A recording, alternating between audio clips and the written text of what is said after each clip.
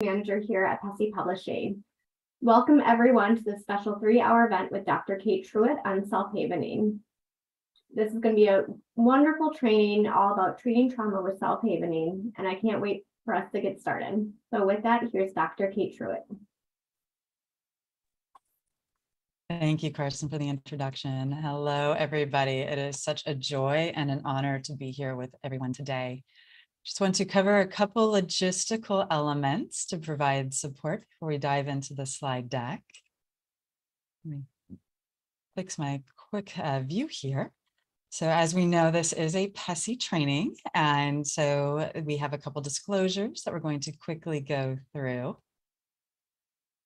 So just being mindful that we are here to learn some amazing healing in your hands tools and learn all about the neurobiology of self-havening, these wonderful new modalities that have been growing and expanding over the past couple decades.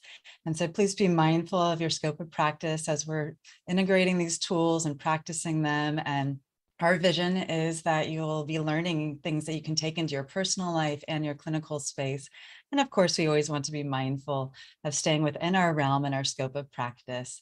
And then additionally, conflict of interest disclosures are on the PESI website, so you're welcome to check those out.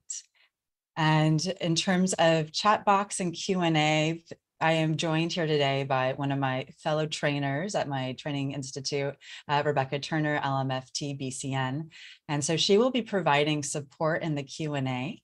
If you have questions about the content, clarification, please put those in the Q&A box and she will be responding, or else she'll also be collecting a couple questions that when we do go to Q&A, you'll be able to, or she'll send over to me and I will respond to. There is an upvote and a downvote option. So if there's a particular question that somebody asks and you really want to make sure that we address that question, do use that upvote, thumbs up on the Q&A, because that will ensure that she highlights it and puts it into my brain, so to speak, so that I do speak to it. If there are technical questions, please make sure to use the chat box for those. We are joined by Tabby here from PESI, who will be providing support with technology in the chat. And we have received word, unfortunately, that Zoom is having a massive difficulty with closed captioning right now. And of course, PESI being PESI has already identified a workaround. And so if you do want closed captioning, please see the chat box. You'll notice that there's a link there and that has a caption viewer, and Tabby just put it back in the chat box again. So please open up that link and you'll be able to get the closed captionings. And I think that is all of our fun logistics. So let me share a little bit about where we're going today. First, introduce myself, and Carson, again, thank you for the lovely intro. My name is Dr. Kate Truitt. I'm a Havening Technique certified trainer, also one of the developers of the Havening Techniques, which is a high honor to be recognized as such, and Global Director of Research and Curriculum Development. And we're hosting this free event today in honor of book launch week of the new book, Healing in Your Hands. And the purpose of this book is exactly that. It's all about teaching tools and exercises for self-healing, because one of the things we've been learning in the field of neuroscience over the past several decades, and that Dr. Stephen and Ron Rudin, the founders of the Havening Techniques, really identified, is that we do hold the capacity for self-healing within our mind and body system. Much as we can recover from a paper cut, our brain has innate mechanisms for recovering from stress, anxiety, as well as trauma. And so our journey today is to really dig into these experiences, because fear is so fast. And it's much faster than many of us actually give it credit for. I'd like to introduce you to one of my patients, Wesley, in a session we had that really highlighted for me the power of the amygdala. And we'll talk a lot about Amy the amygdala today. But to start, as I sit across from my patient, Wesley, a heavy silence fills my office. His shoulders are slumped and his face is flushed. Finally, he blurts out, "My boss had been going on for 20 minutes about my performance. All I could hear was how much of a failure I was. I know it was stupid, but at some point it was like I couldn't even hear him anymore. I just snapped at him, something rude. I don't even remember. And I stormed out, slamming the door. He sighed tiredly and rubbed his eyes. I'm getting called into HR tomorrow, he continued. I think I might get fired. What is wrong with me? Why am I such an idiot? As I shared that story, you might have noticed that there have been moments like that in your own life. There certainly have been in mine. These moments that spiral us into these harmful thoughts, like calling ourselves names, like an idiot, that bring up shame and have consequences that are way beyond what we were hoping to have happen in that moment.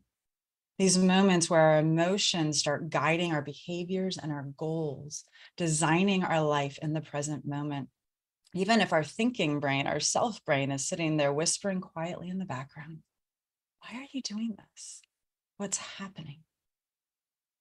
These very human moments are at the heart of some really exciting opportunities for healing. Now, that might sound a little interesting.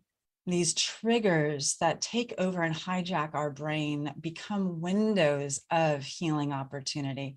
And that is what this course is all about today.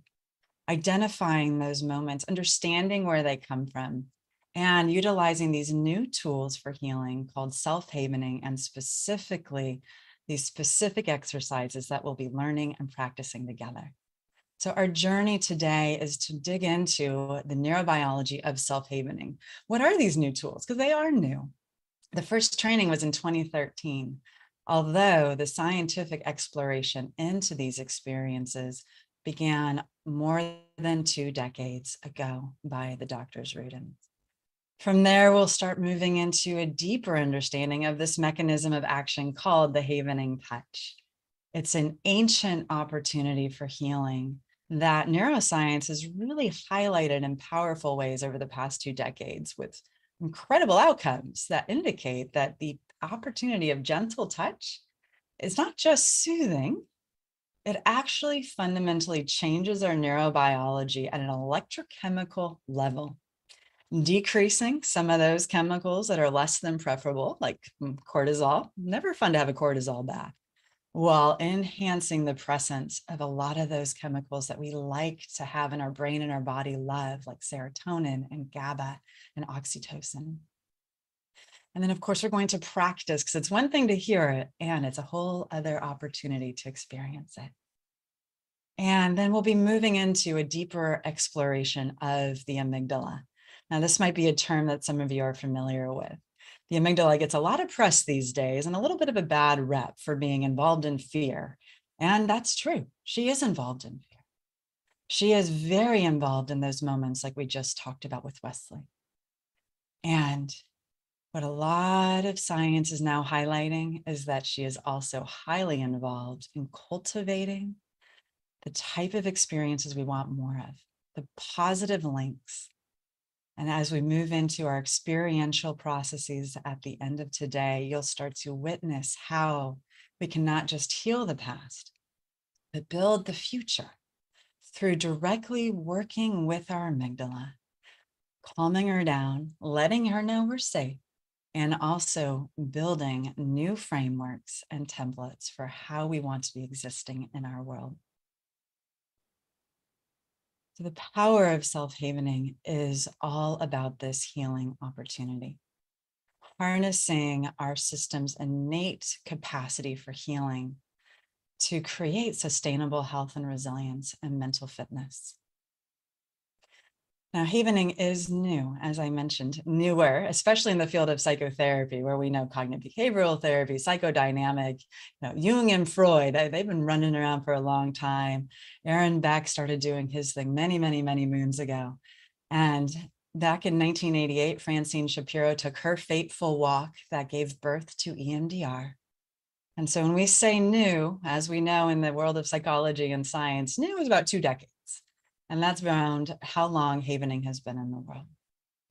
The opportunity of havening is both in a really critical clinical space of helping the brain release trauma, and also where we'll be focusing our efforts today on something called self-havening for personal empowerment. Truly the healing in your hands opportunity for how we can help our clients and our own mind and body systems heal, and utilizing that havening touch and these protocols that we'll be learning. I first learned about havening back in 2014, the very, very beginning of 2014. My career in studying neuroscience and fear and trauma started all the way back in my early 20s. My personal experience of complicated feelings and experiences started way back as long as I can remember. And we have our clients who share those types of experiences with us, and we'll talk about why in just a moment when we talk about brain development. I was very lucky to be told about havening early on. And it was very lucky for me personally because I'd been living with PTSD for over 5 years. See, in 2009, a week before my wedding to a partner of 10 years, John, I came home and found that he had passed away and I was unable to save his life. And even though at that point I had already studied trauma and neuroscience extensively, I was already a psychologist, I was working and living in this field that I love. I trained in what we call the alphabet soup of trauma treatment, right? The EMDR, CBT, CPT, TFCBT, all of these different treatments, TRM, CRM, they're so amazing. But I ran right into the very real fact that our brain is our brain. And no matter how much we know, if our brain is experiencing a large enough trauma or has been exposed to extreme stress for long enough, it will rewire itself. And that self part of us, just as Wesley shared with us, can start to feel like a whisper. The knowingness of what we know becomes less and less accessible because our survival brain becomes more and more powerful. And the opportunity is in learning how to speak the primal language of that electrochemical experience. So I'd like to highlight this image here for just a moment. This is MacLean's work. It's old. We know it's not exactly the most up-to-date model, but what I love about it is this idea of the triune brain, which is a helpful way to think about the evolution of our mind-body system. So when we think about lizards, we wouldn't sit down and expect to have a philosophical conversation with a lizard. I mean, unless it's the Geico lizard, sure, possibly. But otherwise, probably not. And the same would largely go for our cat or our dog, although my dogs and cats are very, very good listeners, let me tell you. But they're not very great at communicating their thoughts on the deeper considerations of, brain functioning. And when we look at the evolution of our species, this is a critical part of understanding our own neurobiology and information processing. Because we started out as ancient primal creatures that have evolved across the course of time. And when we think about lizards, they respond to the world in a sensory way. And they respond to the world through an experience of touch. And even if we go all the way back to our single cell organisms, if you remember biology 101 in high school, and if you were to tap a single cell organism, it would retract. I remember watching that in my projector in high school. I know I just dated myself. That touch is one of the most primal and important mechanisms for helping our system understand the world. And one of the things that's great about evolution is it holds on to what works and it lets go of what doesn't work. And we have this little tiny brain part in our system called the amygdala. There's actually 2 of them. And they've been around for over 300 million years, playing a guiding force in how we understand the world. In fact, there's some pretty exciting scientific literature that highlights that when vertebrae started to develop, amygdalae started to develop. And so over 300 million years ago, as soon as somebody turned around and had a thinking process of some sort back in, 300 million years ago land that said, hey, I've got a spine. The brain also said, hey, I've got a thing that keeps us alive. Let's prioritize that. But here's the thing. We spend so much time navigating this world from our thinking brain and exploring and making sense of it through our thinking brain processes. And in psychotherapy, there's certainly so much prefrontal cortex focus. But these more primal parts of our system, these older pieces, are more powerful. And survival will always trump thriving, because quality of life isn't our brain's number one priority. It's actually, how do we stay alive? Doesn't matter if we have a nice car if we're not walking around and functioning. Our thinking brain came to the experience of life 70 to 300,000 years ago, depending on which literature you look at. I like to think of it as the pokey puppy to the game. It's slow.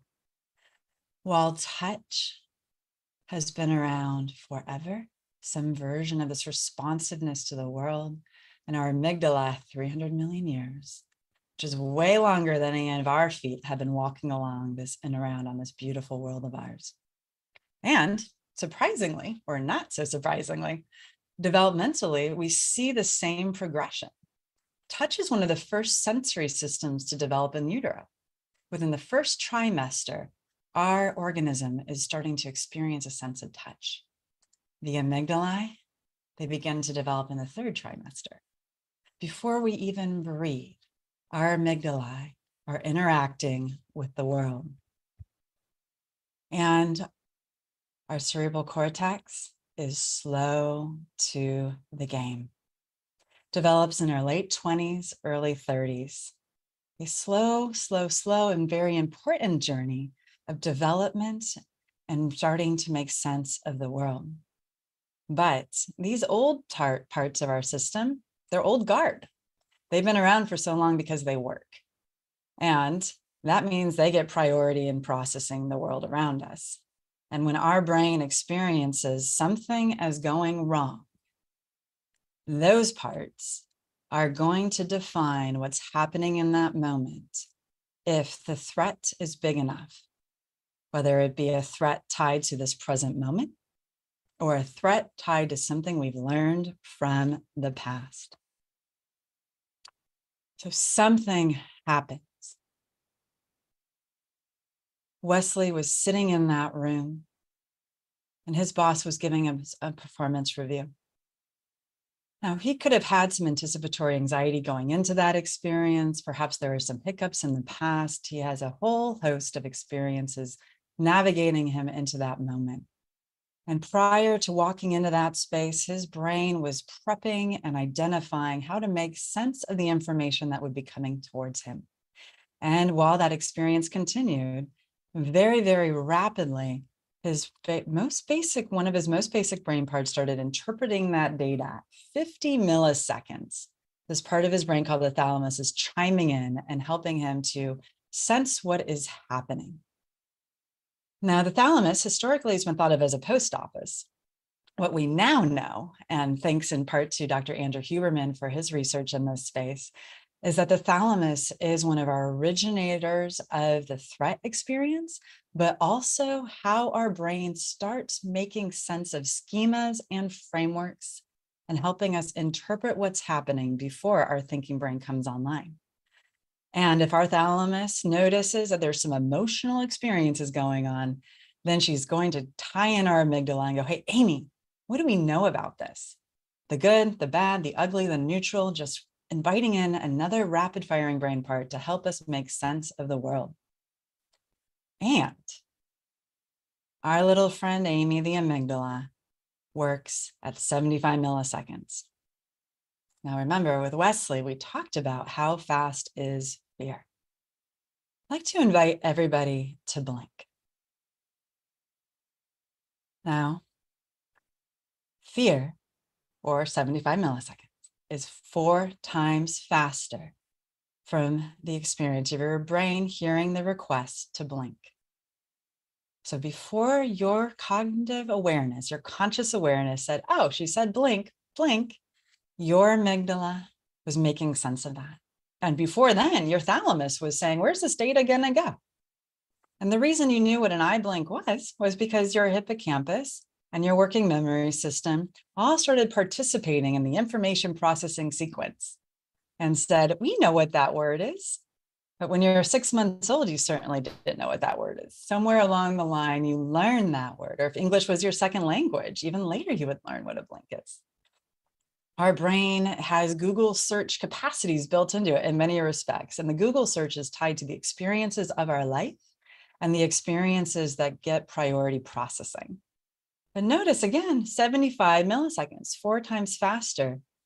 And that is before our cognitive brain is online. Our brain is Google searching information before we're still consciously aware of it to know how to execute the next step. Now, if you chose to blink when I asked the request, your anterior cingulate gyrus said, oh, I'm going to do the thing and prioritize that request to blink. But if you were looking at an email or if you were in the chat box or asking a question, your brain would have been prioritizing and spotlighting that. And whatever that focus was then when your prefrontal cortex shows up. So there's a delay, there's a lag time. And this is important when we think about Wesley. And that moment where all of a sudden he's out the door of his office, of his supervisor's office, the door slammed, and he stops and he goes, what did I do?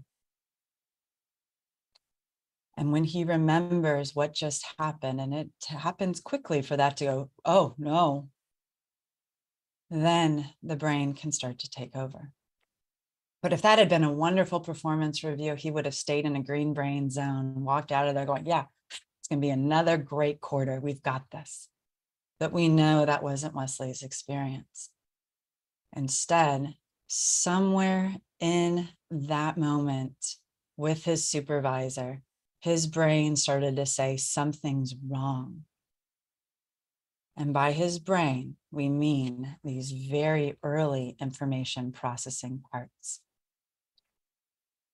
And once those parts started to come online, his thinking would start to become cloudy. And just think about a moment where you've had a knee-jerk response of agitation or frustration or anxiety. And it felt like your thinking brain just stepped back and another part of you stepped forward and started guiding your behavior, these very human moments and these very real moments that bring our clients into our offices. And sometimes what our brain is tuning into is real. Frequently, it's tied to something from the past and it's being triggered. His boss may have never even had said to Wesley that you are a failure. There may have been something else in his life that got activated, turning off his prefrontal cortex and giving his amygdala even more power. As you see, our amygdala has the most important job in many respects. She plays a critical role in helping us stay alive. And therefore, she has a lot of influence on the way our brain is making sense of the world. And in a moment of possible threat, she can lift us into a yellow brain zone, a go, no go. Is there really something here to be scared of? And even up into a red brain zone. And here in the 21st century, she's pretty good at doing that, even though she's originally designed to be on the lookout for tigers and poisonous berries when we go all the way back to her grassland days, 70 to 300,000 years ago. She hasn't changed much. There is no amygdala 2.0. She's still her classic old guard self, behaving in the same ways. But our prefrontal cortex is very good at spinning up all sorts of scary stories that then become a felt sense truth. And if we are living in a red brain zone for long enough, our brain can actually be rewired into that state. And how does that happen?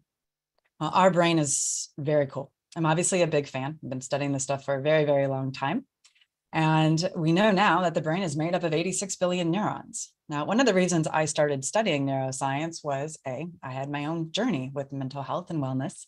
And I want to understand what on earth is going on up here, because life felt really hard and it didn't seem so hard for some people. And I was like, this is bizarre.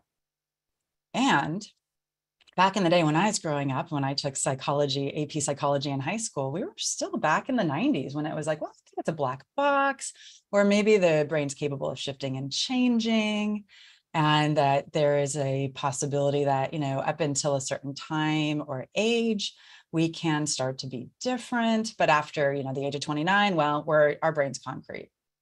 To me, I was like, I'm not a big fan of that. So let's dive in and dig deeper. And what we know now is the brain is made up of about 86 billion neurons, and they have thousands of connections to each other. So it's like a bunch of freeways and roads and pathways going through our brain all of the time. And what becomes priority is a part of that developmental process. And I did see the note about she is the amygdala gendered, and we will go into why we call Amy the amygdala in just a little bit. We do call her Amy the amygdala very lovingly, because she is our fiercest, most maternal warrior protector, is the way we like to conceptualize her. And if you're an IFS, object relations, or Gestalt person, you'll notice a little bit of that parts work coming in, where it's the brain showing up to take care of us and sometimes causing these less than preferable moments. The organization of how we show up in our day-to-day life is based on neuroplasticity and how these streets, paths, and roads and super freeways are defined. How we respond, how we react, what we believe. Poor Wesley in that moment, having that gut reaction and leaving and showing up in my office many days later in a panic. Was that appropriate to that moment? No. Was that a pretty good indicator that something had happened previously, whether it had been weeks, months, or even decades prior, that would leave him vulnerable to being triggered in that moment? Absolutely. That's all a gift of neuroplasticity. And thankfully, the brain is capable of forming and reorganizing these synaptic connections. Those thousands and thousands of links can shift and change. And that's what this healing in your hands is all about. Because when we link into one of the oldest sensory elements of our life, touch, and use it to interact with the most powerful piece of technology on the planet, our brain, we can harness neuroplasticity to create empowered, sustained change. Specifically, if there has been something developed called stress-induced structural plasticity. Yes, we have a very specific form of neuroplasticity that is driven by norepinephrine and cortisol. And this is where sometimes neuroscience is kind to us and names things exactly what it is. This is one of those moments, yay, stress-induced structural plasticity. These are super freeways through the brain that brain has said this was scary enough, important enough, big enough, threatening enough, tied to my survival enough that this is now henceforth getting priority processing. These are reasons why we don't touch a hot stove. We don't play in traffic. These are also reasons why we may become agoraphobic, why we might have a trigger to a smell, why for Wesley, a specific tone of voice could have triggered his brain into that red brain zone, so much so that he stormed out of his performance review. So here's the thing. 90% of every moment is defined by the experiences of the past. This is a wonderful awareness that Dr. Louis Cozolino identified. If you're not familiar with his work, he's the founder and creator of the term neurofluency and has many powerful books about how to integrate neuroscience into the therapy space, which is all about what we're doing today. The truth is our brain talks to itself, 86 billion neurons talking to itself. And 10% of this moment is novel. So that 350 eye blink self-experience, as we just explored, is heavily informed by what we have learned about ourselves and the world around us. And so if we have learned hard things, if we have learned to beat ourselves up, to have those painful cognitions or those sticky beliefs of feeling stupid or like an idiot or that broken or not good enough, those will show up and take over. And it's not just about PTSD, as we know. These super freeways become guiding forces for how we see the world, not just with our thoughts, but also with how our body is functioning. how we're making sense of the moment. So we've talked a lot about the brain and the old guard amygdala. And let's shift now to the old guard touch. When you're stressed, what do you do? And when you see somebody else having a hard time, is there something that you are pulled to do? Now, sometimes when we're stressed ourselves, we might go for an easy button. I know that I like my cat memes. They're cute. Kittens are adorable. Netflix, guilty. Easy button, zone out state. But I would never go to a friend who's having a hard time and put an Instagram in front of their face and scroll cat memes for them. Instead, I might put my hand on their shoulder and go, hey, are you okay? Gentle touch. I might walk up to somebody and give them a hug if I haven't seen them in a long time. If I have a tension headache, I might gently run my fingers across my forehead. Or if you've ever wiped away a tear, there's a very specific set of little fibers embedded in our skin that are just as ancient as our species and mammals in of themselves.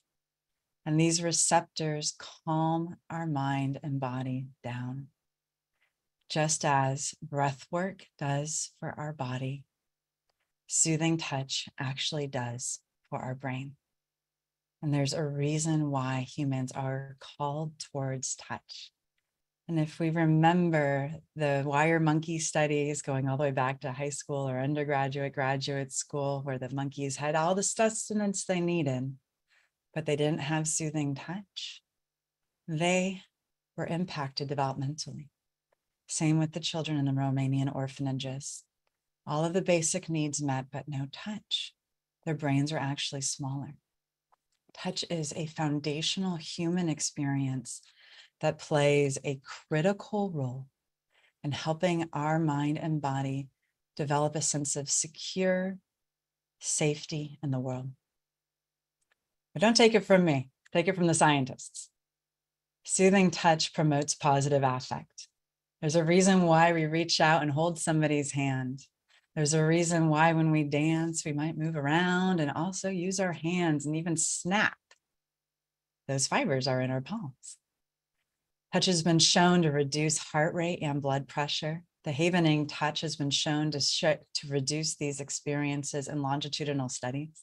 It lowers norepinephrine, which is an excitatory neurotransmitter, and increases oxytocin. We like oxytocin, that's a yummy one. Decreases cortisol. It can even activate the smile muscle. And it slows the system down, especially when we're in a heightened state of awareness or in that red brain zone. And in doing that, enhances the presence of GABA as well as serotonin. GABA is the opposite of glutamate. If you yourself or any of your clients have ever taken gabapentin, it's because it's helping the system calm. And GABA is something that we do create naturally. But when we have a lot of cortisol, we have less GABA. And of course, we're all familiar with serotonin, the antidepressant commercials, the sad, droopy rock going on a topping journey with the rain. Serotonin is very helpful and plays a critical role in safety. Havening developed out of this awareness that the application of soothing touch creates the electrochemical representation of safety in the mind and body. That's actually where the name havening came from.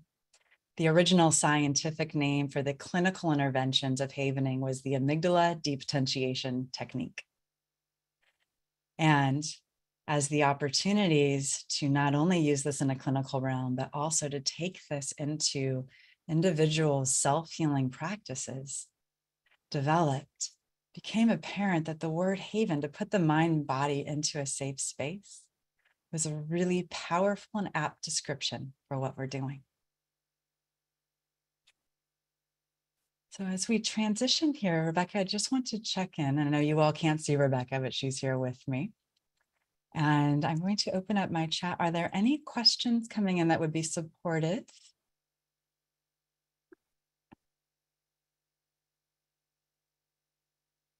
No, she actually just texted me what she was going to put in the chat box. All right, think we're good. So I'm going to continue on here. So the havening touch has been shown in the literature to be most effective when you engaged in 4 specific areas on the mind and body. Now, these little fibers, and we do have an entire video on our YouTube channel that can go deep into the science if you're interested in learning more about the havening touch. And if I know Rebecca, she'll put that in the chat box for y'all, that are actually all over our body, wherever there's hair, because, humans are, hairy creatures ultimately. Interestingly, the fibers are also on our palms, which kind of highlights the power of touch in of itself. The first touch, and I'll invite you to model or to follow along with me as we practice these touches, is as though you're washing your hands under warm water. Do you remember at the very beginning of the pandemic when the guidelines came out to wash your hands for 20 seconds? And hopefully we were all doing that anyway. And to also sing a song, so you were sure to wash your hands for the 20 seconds. As you'll learn here quickly, we were all very excited in the havening community because that is one of the havening touches, and that was down regulating the mind-body system. The second touch is as though it's a soft, soothing hug. I like to call it a havening hug or moving hug. Arms crossed across your shoulders, fingers on your shoulders, and then moving down to your elbows. If you're familiar with EMDR and butterfly taps, this will be a very, very, very similar touch. The only shift being that we're engaging those fibers through the gentle, soft touch. We go right across the brow, as I mentioned earlier, with that tension headache. Following the eyebrows, and finally, wiping away tears, just wrapping right around the eyes, following your cheekbones.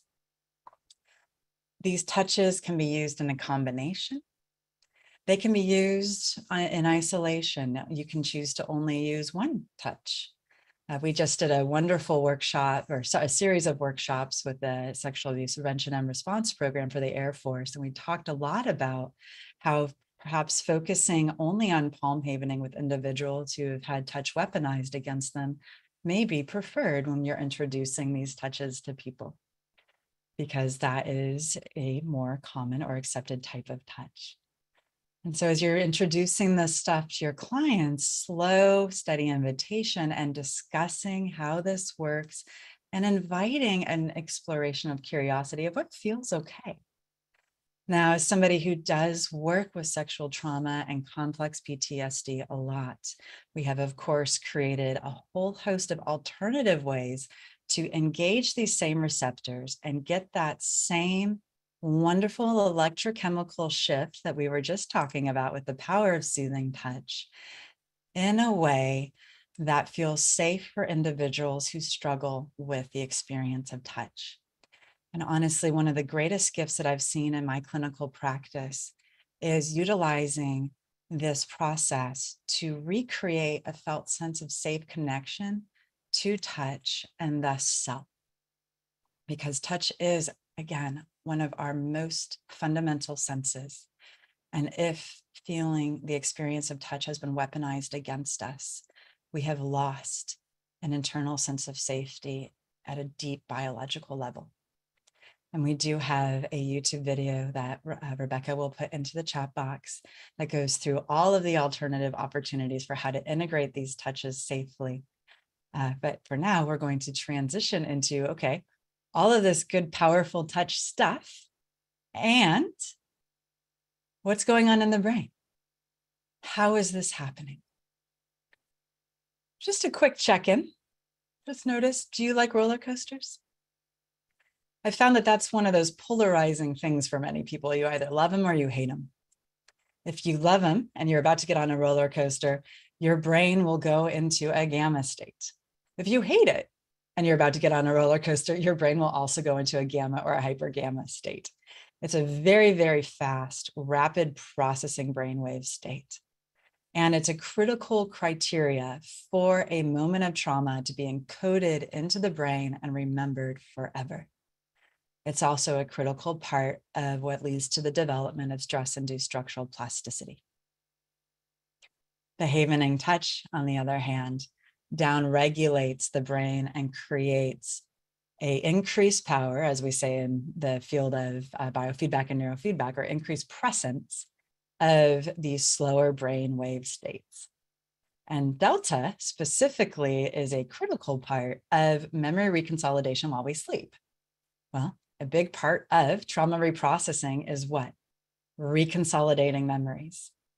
And so the havening touch in of itself creates a permissive state for the brain to downregulate out of that stress, out of the trauma encoding, out of that moment of trigger or alertness, and move in an alternative direction, which then, of course, we have protocols and structures built around, which creates a whole new opportunity for how we can use these tools in our own daily lives for our own human moments, and teach these tools to our clients to regulate their mind-body systems in between sessions, and even to support the system in letting go, and we'll talk about this more in just a moment, of those triggers so that they show up less often or even stop showing up at all in some cases. But first, let's do a practice so that you can experience yourself the power of neuroplasticity and the havening touch. So if you're starting to engage with self-havening for the first time, it can be helpful to have a framework. And my friend Bill Souls created this framework. And I'd like to just invite you to follow along if you want to use this or practice it. It can be supportive. You'll start with your fingertips in the center of your forehead, and then wrap around your eyes, circle up to your nose and back, out to your cheeks, down your arms, and then to your palms. Then you can repeat that motion if it's helpful. And I know sometimes for brains, it's easier to have a structure to start and then start to notice what feels most comfortable. What we've found is most people have one or two sweet spots that their system prefers. I know I definitely do a lot of palm havening. And then I also am a big fan of the havening hug, especially when my brain's starting to go, oof.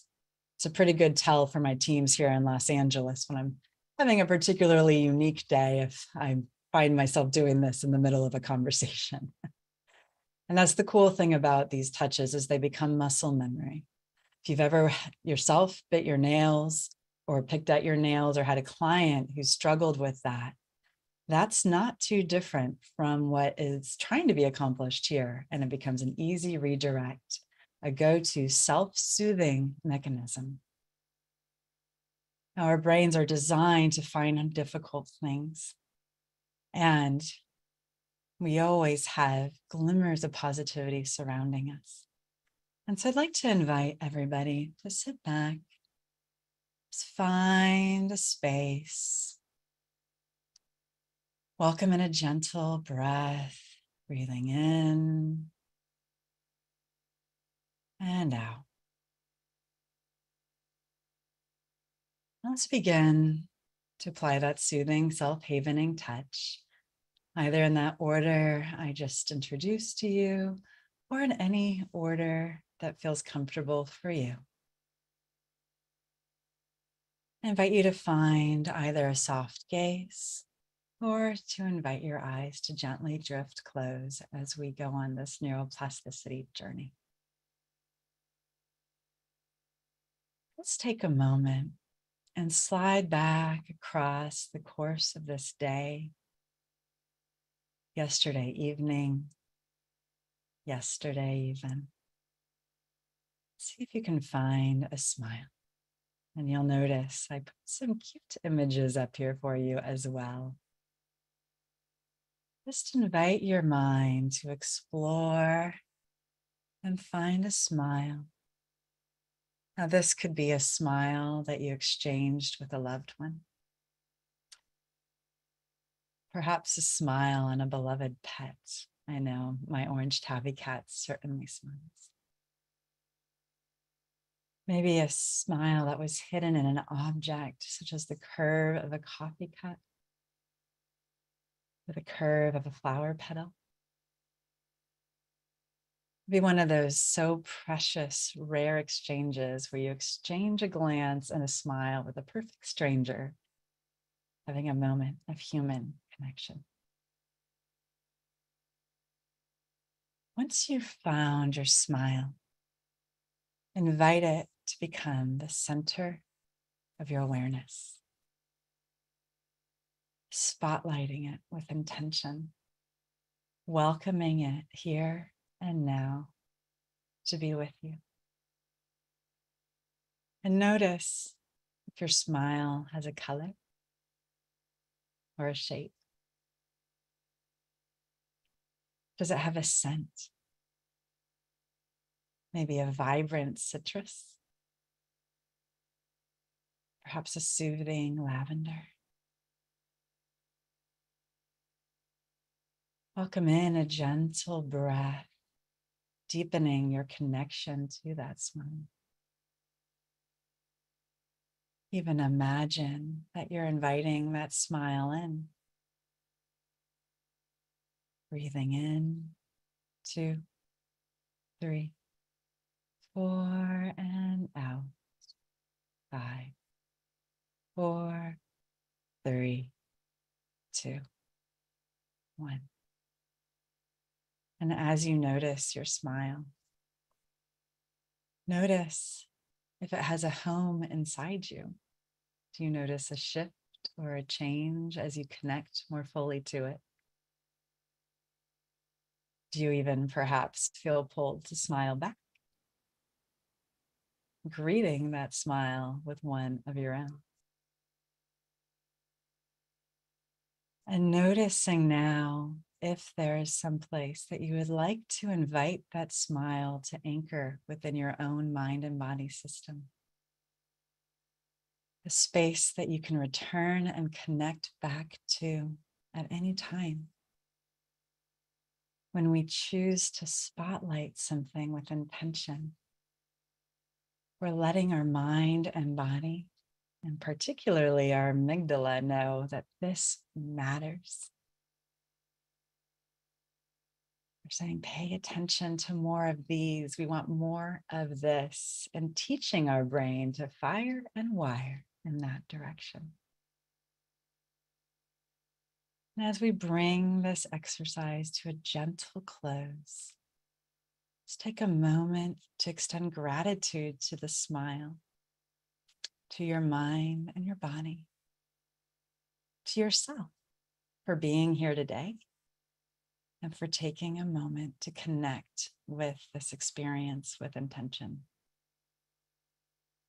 Our mind and our body love to feel whole and strong and empowered. But that doesn't mean that is how our brain is wired. In fact, if you ever find that you catch yourself in a ruminating loop, guess what? Me too. Our brain is desired to Google search the hard stuff, to find it in that 10% of the present moment, prioritize it, and link into it. So much so that sometimes it even takes that hard data and turns it into fact that we then act upon, just as we saw with Wesley. As the extremely wise Dr. Rick Hansen reminds us, our nervous system evolved, and as it evolved, survival has always trumped thriving. So our brain is designed to keep us alive. It's its number one directive. And that means looking out for the tigers in the grass. But like we talked about, we don't have a lot of tigers running around in the 21st century unless there was a zoo break. What we do have is a lot of data coming at us in a whole new way that our brain has not been designed to process. And specifically those old primal brain parts. Again, remember, there's no brain 2.0 for these more ancient brain parts. And so the more that we're exposed to stress, the more our brain looks for stress, because those freeways start to say, this is what we do. This is how we stay alive. And that begins to guide what we spotlight with intention. And that becomes the automatic way that we navigate the world. Unless we take a quiet moment and pause and find something like a smile. If the amygdala is in a red brain state, those difficult moments can start to overwhelm. Here's the thing. Amy, the amygdala, like we talked about, she is our fiercest protector. She is 300 million years old. She's been doing something right for a very long time because she's still hanging out with us and making sure that, again, we're not running in traffic, we're not falling off cliffs. And by the way, if you don't like roller coasters, that's your amygdala keeping you safe. As humans, we are not designed to strap ourselves in metal boxes and plummet at the earth at 120 to 180 miles per hour. That's a poor idea for our species. Yeah, some of us do it. Some of us do it even without the roller coaster, just with a jetpack on our backs or a pack on our backs. So, hey, whatever works. Our amygdala is going to keep us safe. And she's going to assess for threat rapidly, 4 times faster than the blink of an eye. She's also critical in developing our sense of self in the world and helping us build relationships. And so when we start speaking the electrochemical language of the amygdala and working with neuroplasticity, then we can start to create a whole new opportunity in the therapeutic space by helping the amygdala step back and harnessing the neuroplastic role of her. And also outside of session in our own daily lives, deepening our relationship to self. See, our amygdala has a fantastic memory. And remember, she's on board in the 3rd trimester. She's one of the first nuclei in the system to start encoding information and recalling it. And it's all sensory. She speaks the language of the 5 senses, and then we'll throw the 6th in there, interoception.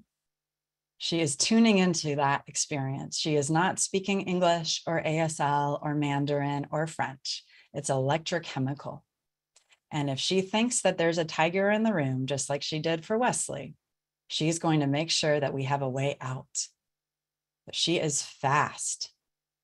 And she's got her go-tos that she loves: fight, flight, freeze, fawn. Those 2 Ds, defensive rage and dissociation. She even has a specific nuclei for dissociation. She is powerful in her work to keep us safe. And when we're living in a high stress, cortisol driven environment, she gets more airtime than our self brain. So we need to help her feel safe. And the more airtime she gets, the more she's pulling on that 90% of the past and prioritizing anything tied to the past to help us stay safe in the present moment. See, our amygdala plays a critical role in ultimately defining who we are in the world, how we experience ourselves. She plays a role in our cognitions, our autonomic nervous system, so gastrointestinal considerations, rapid heartbeat. Am I feeling anxious or excited? Either way, our heart rate might go up. And how we're experiencing body memories, the somatosensory world, pain. She's chiming in on all of these things. She even has a specific nuclei called the central nucleus that is tied to physiology. And of course, our emotional world. She loves emotions, the big, beautiful, vibrant ones, and she prioritizes the hard, scary ones. Those threat cues are critical. And these experiences don't stay in the past. In fact, the earliest experiences become the guiding light for how we navigate the world in our present moment. They become the priority. And this is so much of the work that we do for our clients and for ourselves, is unwinding these old thoughts that hijack us into not just perhaps a behavior we'd rather not do, but also the consequential shame. The why did I? How could I? I know better. And that spiral that comes when we behave in a way that we were going, oh, why am I doing this? But we couldn't quite get our self-brain to connect. Now, many years ago, I had an opportunity to work with a young man who was an aspiring artist. He was a wonderful musician. Difficulty was that he grew up in a high-performing military family that did not allow space for his more creative, offbeat ways. And he had a brother who was the best at all the things. And that brother had a lot of light shone on him. And poor Jeff did not. And Jeff's amygdala learned a lot about how he needed to stay safe in these oftentimes contradictory ways of being small, of numbing out with substances, of disconnecting from the world. Perhaps this sounds like some of your clients. As if we are told, don't be who we are, our brain and our body will find a different way. Now, he came to therapy to start doing the work to find himself and start cultivating his new experience of the world and giving himself permission to lean in to what he loved, music. And so after one particularly rough session in the recording studio, he showed up in my office just fraught with anxiety. His amygdala was clearly running the show and had been for quite some time. Described the session as being a disaster. The recording session was going great. I could see them in the recording booth. They're nodding along to the beat. But then Jeff's legs started bouncing. His hands started balling up into tight fists. A strong somatosensory and autonomic tell that Amy was jumping on board in this moment, even though he was now here safe with me. And then what happened, Jeff?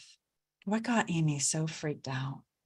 I nod my head in encouragement and start gently applying the palm havening touch to my own hands, modeling a new opportunity to release that energy of his balled fists and start caring for his system. Luckily, he attuned and his palms did start gently creating that gentle touch. And then the producer shook his head. He shook his head and he left. He moved his arms into that self-soothing, havening hug position, that autopilot now, weeks of work coming into play as soon as Amy went into that red brain zone. When I saw that, I just choked. Everything fell apart. I couldn't play anymore. I was paralyzed. I knew I had screwed up. I knew I couldn't do it anymore. And of course, from there, he went to his local bar and he missed his gig that night. How many times have our clients had these moments? And I forgot to switch my slide. How many times have we ourselves had these moments? A reading of a situation that then our brain spirals out of control. Our amygdala reminds us of something from the past and starts telling this worst case story of doom, narrating that present moment through this fear lens based on what we have learned, the case for self. How do we stay safe? So I like to think about the amygdala as having 3 core values. And when we're born, she's trying to figure these values out. How do we stay safe? How are we lovable?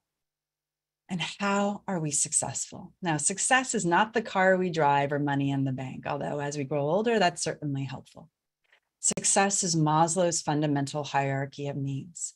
Are our basic needs being met? Do we have food and water? Is there some sort of shelter? And these values tie deeply to one another, guiding our sense of self about the world. And we start to learn that we stay safe by. Jeff learned to stay safe by shutting down his creative instinct and eventually silencing that flame inside of him. Until one day somebody said, "Hey, buddy, you're really good at this. What if you actually try?" And a mentor started to work with him. Sometimes it just takes one voice. But that didn't mean that his amygdala calmed down, because he had learned and he had been taught that his way for success, lovability, and safety was to stay small. And staying small meant calling himself names, meant beating himself up, meant silencing himself in difficult moments, not allowing himself to bloom. So he learned that if he uses his voice, if he is expressive and interacts in the world, he will be unsafe. And there were many times where his family actually kicked him out when he would go after hours and play at a gig in high school And then they just said, you're not staying here anymore. And he lived on friends' sofas for months. The very highest form of threat is being kicked out of our village. We need our village, and our caregivers are that foundational village, healthy or unhealthy.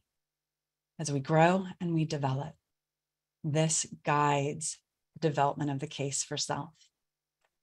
And our amygdala is much like Walt Whitman highlights here. Does she contradict herself? Very well then, especially when these core values start playing a role in our adult life. Because the amygdala impact is large and it contains multitudes. The amygdala doesn't know that the past is no longer present. The amygdala is still accessing and utilizing the information from all the way back there.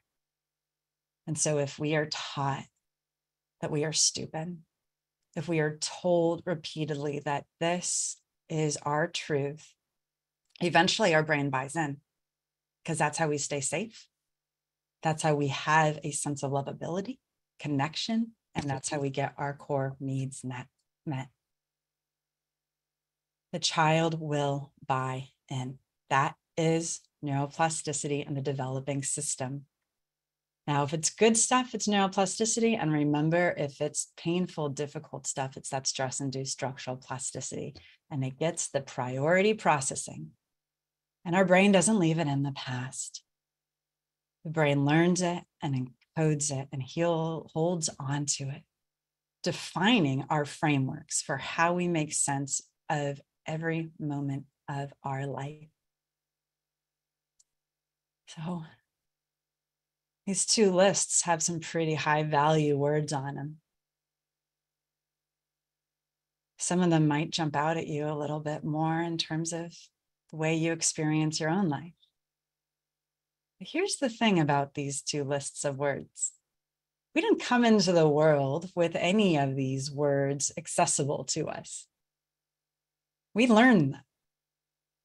We were taught what they meant and how they apply to us and the world around us through the developmental process and through neuroplasticity. So when we start to directly interact with neuroplasticity in the clinical space and in our own self-healing work, well, we can start to heal through the neural networks over here. We can even turn these moments into opportunities. A yellow flag moment where our amygdala goes, whoa, whoa, whoa, whoa, whoa, I'm now calling myself stupid. That's something from the past. This is an opportunity to lean in and get curious about, why am I beating myself up right now? Because that's old stuff. 99.999% of the time, it doesn't belong in the present. And instead start to build what we want, this other side, harnessing neuroplasticity through speaking the electrochemical language of the amygdala, because that's where the case begins. The thalamus and the amygdala, sending all of this up for a Google search of what do we know about this moment right here, right now. And depending on the super freeway that the brain jumps on, well, that's going to win our information processing moment. For Jeff, that head shake was a trigger. In session, we started looking at what happened in that moment. All he remembered was the head shake and then paralysis. And as we started zooming out, that head shake became connected to his Google search reminded him of a very similar moment when he came home and had received the news that he'd gotten a scholarship to a music academy.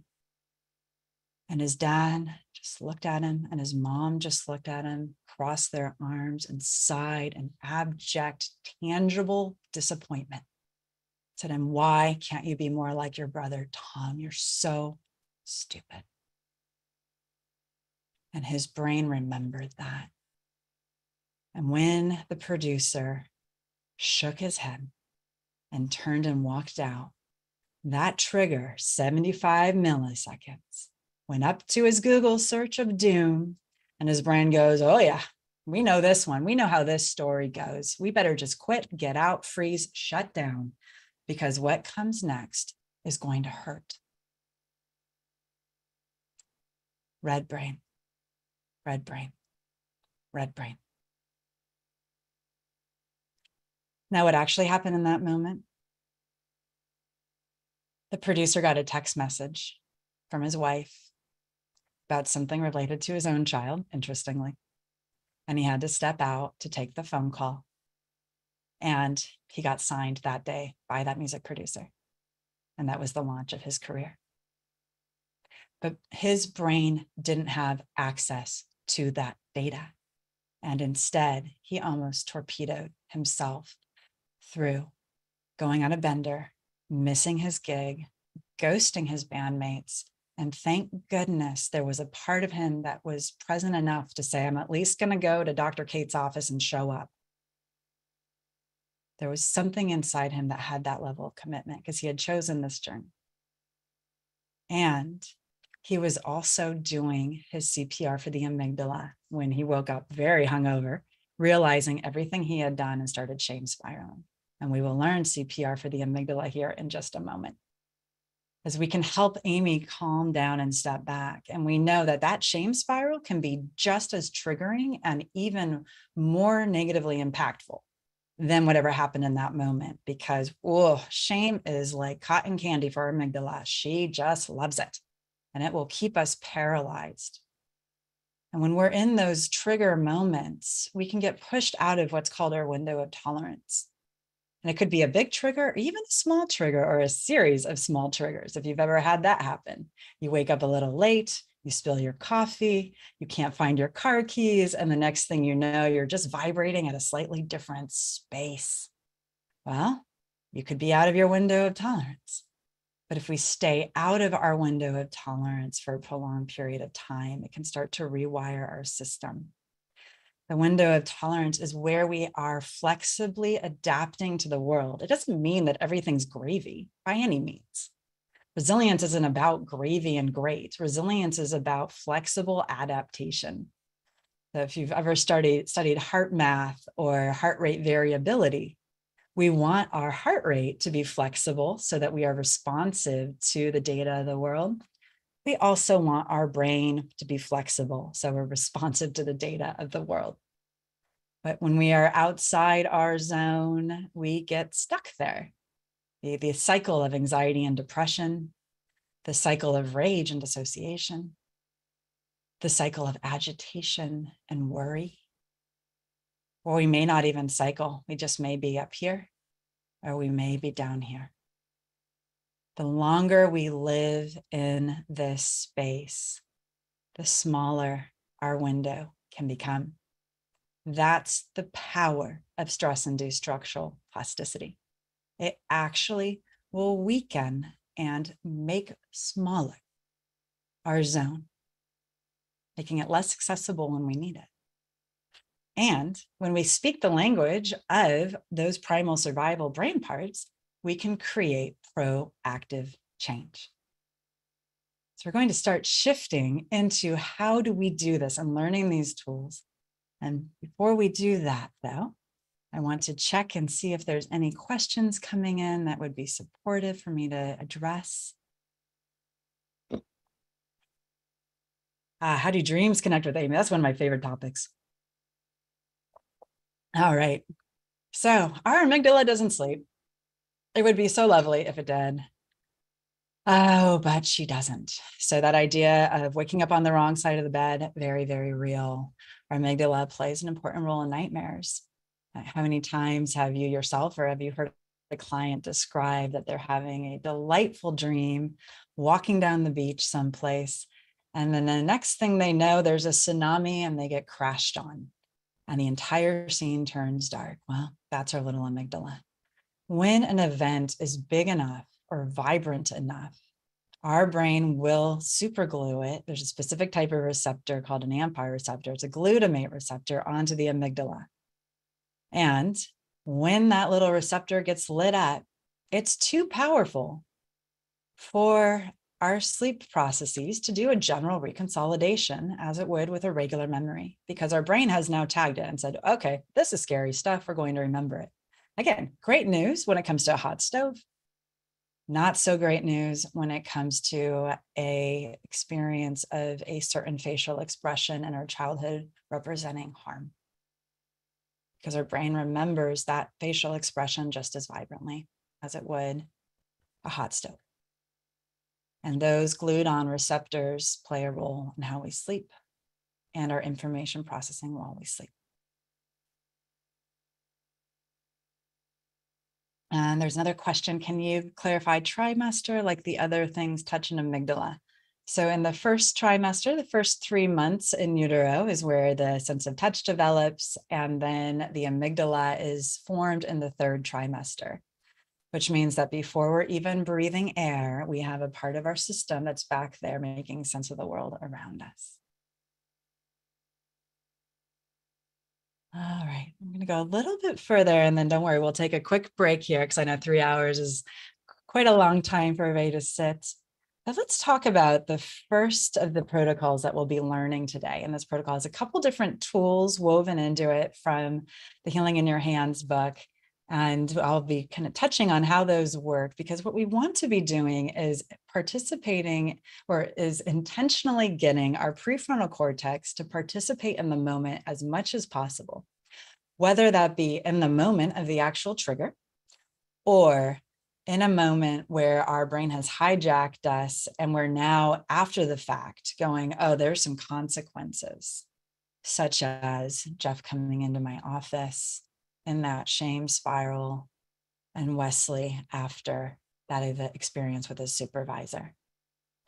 CPR for the amygdala is one of the foundational self-havening protocols, and it stands for creating personal resilience. The idea is that we're empowering the amygdala to come back online after a red brain moment. So CPR, most of us are familiar with, and I'm sure a lot of us are probably certified. What do we do and when do we do that? When we cannot breathe, when our body is not capable of functioning.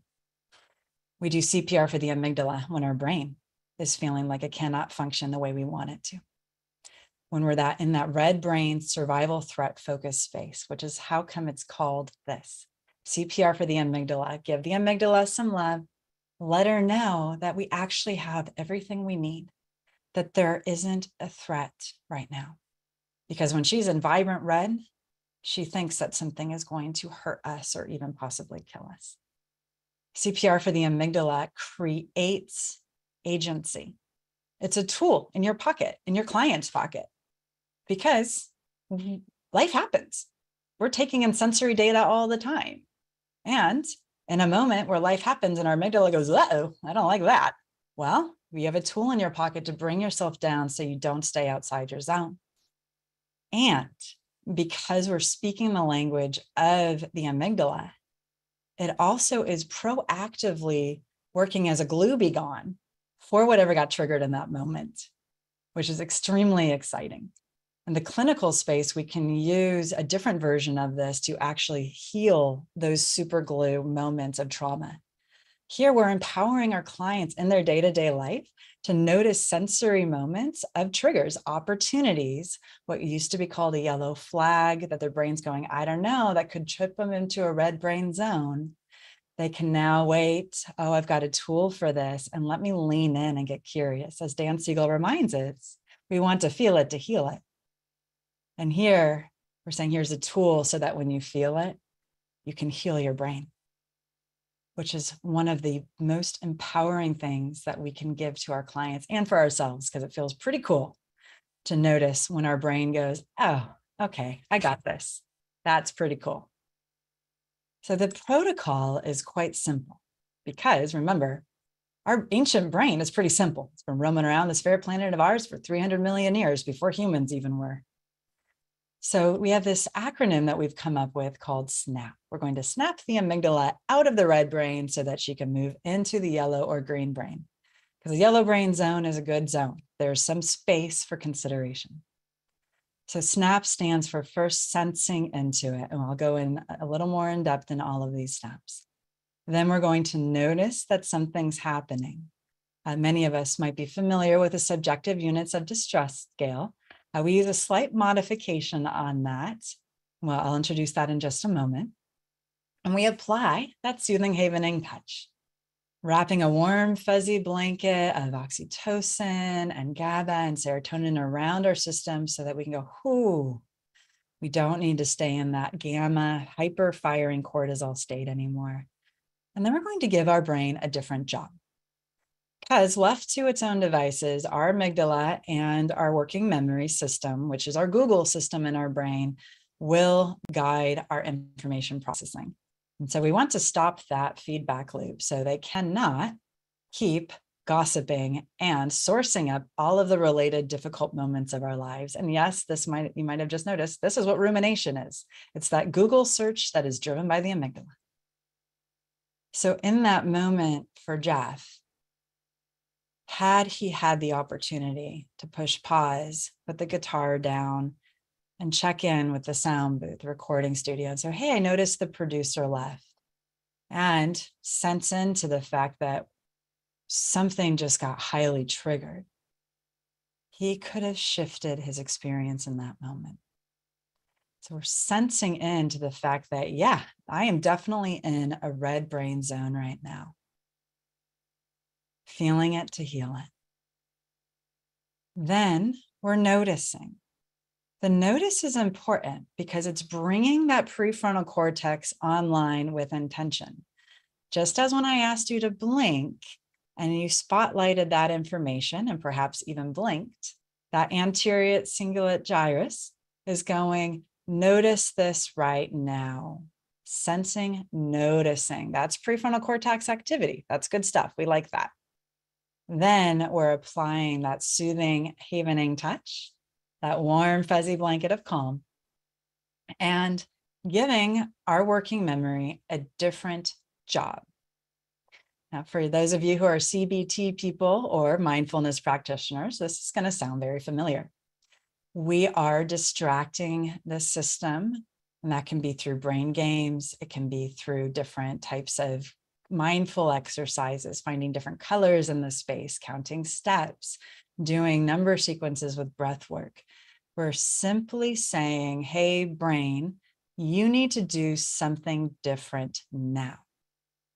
And I'll unpack how to create a safe inventory here in just a moment. This then starts to soften and pull back that red brain zone, because Amy and the working memory are no longer gossiping. They're no longer chatting with one another. And instead, the brain is going, electrochemical safety because of that havening touch.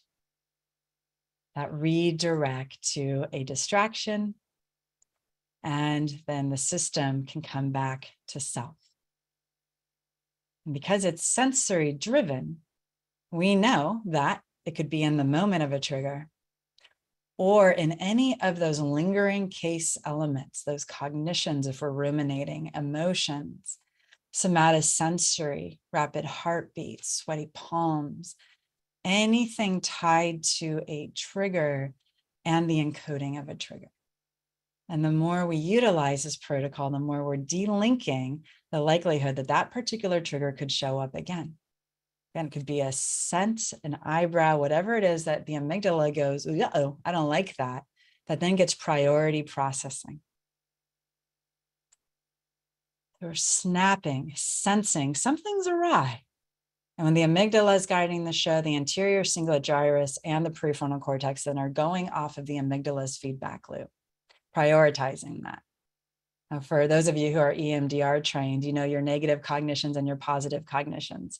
This is that concept. The negative is that spotlighting. And when we look at the fMRIs of EMDR, that's a large part of where we see functional changes is in that anterior cingulate gyrus, which is where the opportunity to integrate havening as a powerful amygdala engaging tool is awesome. As we're working with so many different brain parts, the more we integrate these components together. Same with our prefrontal cortex work. The more we can support the neurobiology and being engaged and present in the integration, the greater the healing opportunity across the board. So first, we're just sensing something's wrong. The good news about sensing and noticing is that the more we start to expand our language around emotions, as well as the energetic activation of our system in any moment, the more we're teaching our brain that it's not all one thing or another.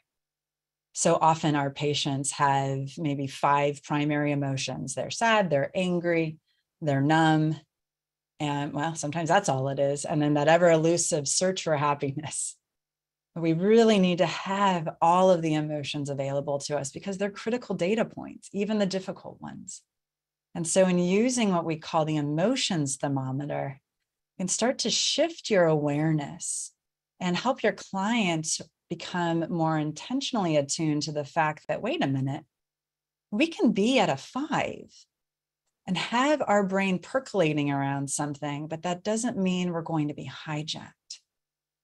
And we'll talk about this in a little bit, and we go deeper into this in the book. We can be at a 5 and give that energy a different job. What used to be anxious can become excited because physiologically, they're not too different. But the label, the case, plays a critical role. So sensing into it, noticing it is really, really important.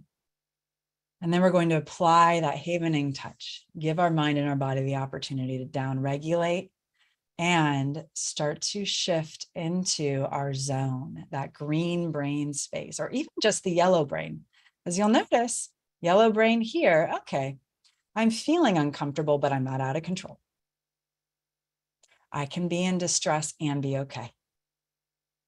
I can be upset and reconnect to my smile. I invite you all to take a moment and reconnect to your smile and notice if it's there. The power of the spotlight with intention. Neuroplasticity is so cool. Our brain is so malleable when we know how to speak the language of it. We calm the system down and then finally preoccupy. Now, distractions are a really exciting opportunity to bring into your own clinical practice, as well as to get to know yourself better.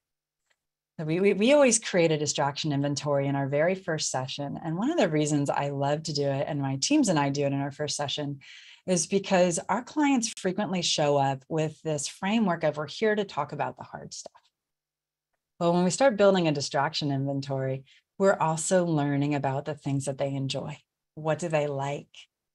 What are their hobbies? What are areas of expertise that we might not otherwise hear about in a therapeutic space? Because the distractions are all about their and your own unique brain and giving the brain a different data point to attune to. It can be as simple as breath work, and we'll practice an exercise in just a moment. Or it could be as lovingly in depth as I work with a lot of horseback riders, and I'm a certified equine psychotherapist, and working with horses and having them describe the process of putting the halter on the horse and grooming the horse and counting the strokes as they're brushing or cleaning the hooves and noticing what that feels like. You see, our working memory system is also very sensory based. It speaks the language of the senses as well. And to give you an example of this, take a moment and imagine that you're holding a basketball. And if you've never held a basketball, find a ball that you've held in your life.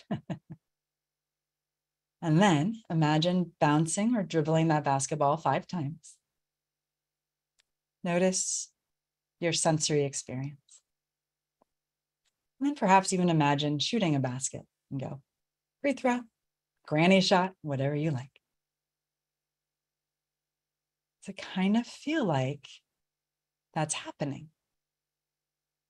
And for an even more vibrant representation, find a hobby or something that you thoroughly enjoy. Anything from cross stitch to yoga to hiking. If you're a cook, making your favorite recipe. All of those experiences will start to help the working memory link to the sensory elements, distracting it from the red brain moment. But while distractions have been scientifically proven to downregulate the brain while we're using them, It is not a sustained down regulation. It's the addition of the havening touch that creates the sustained change and those outcomes that we witness of the sustained decrease in blood pressure, cortisol, so on and so forth. So it's the combo platter of the two. So let's do a quick practice, and then we are going to go and take a small break before we come back and transition into the opportunities of building and healing, building with neuroplasticity.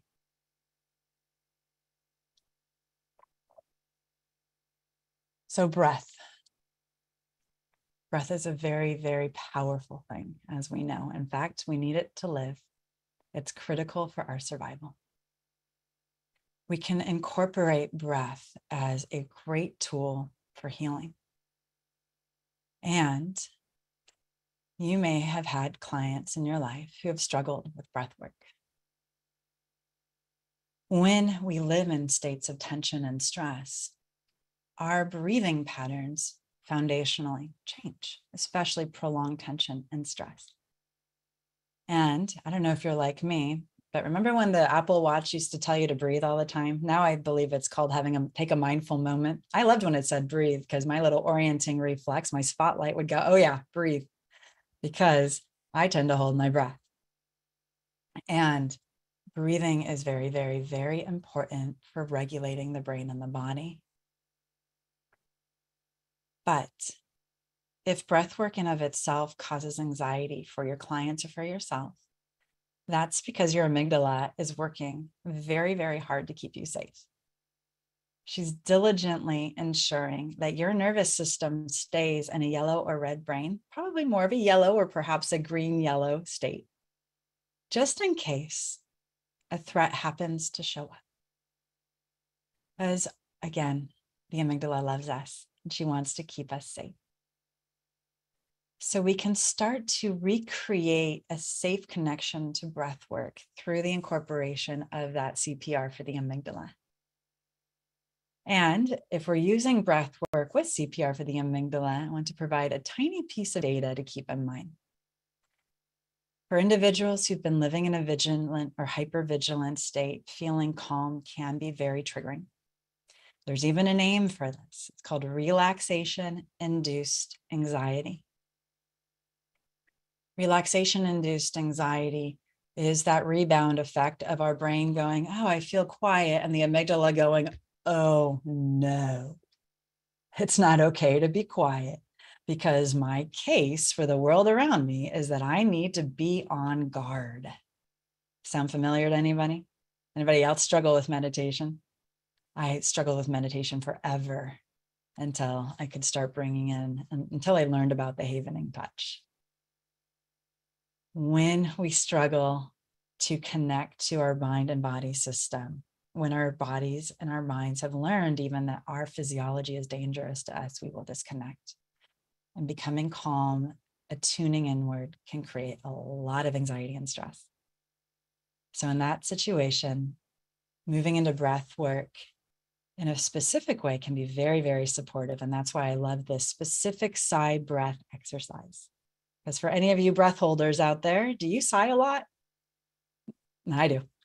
It's kind of a joke here in the hallways of our clinic. You can tell what kind of day I'm having by A, if I do this at some point during the day, and B, how heavy are my sighs? Because I hold my breath. Doesn't mean I'm stressed all the time, but I am, you might be able to tell, pretty energetic and a little type A.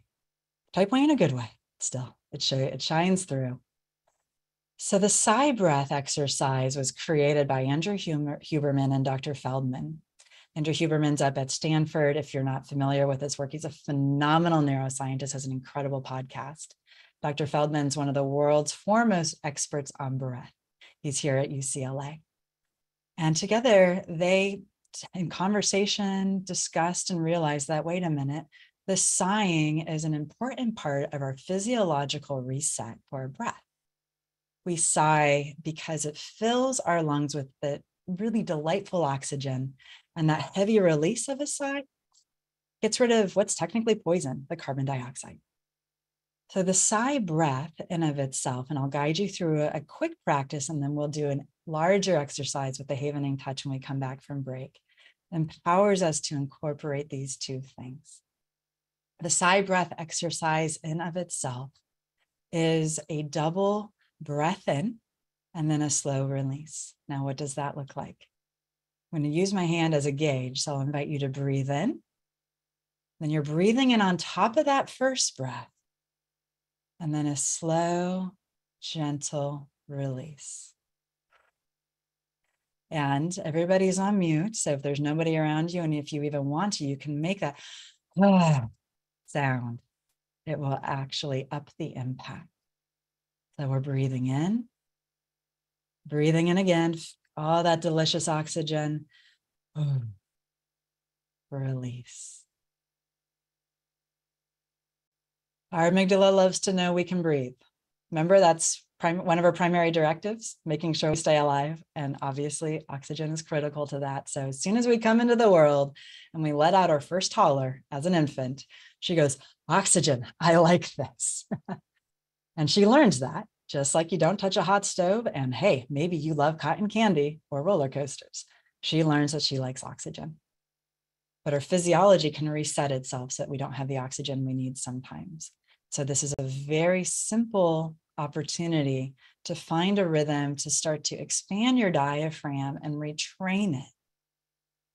And when we get back from break, we'll talk about how we can bring in the Havening touch to start to create and cultivate a sense of safety back into the body, especially if that's been taken from us. So before we go to break, and then once again, turn over to our questions. Rebecca, anything for me to answer? I can see you're very busy over there.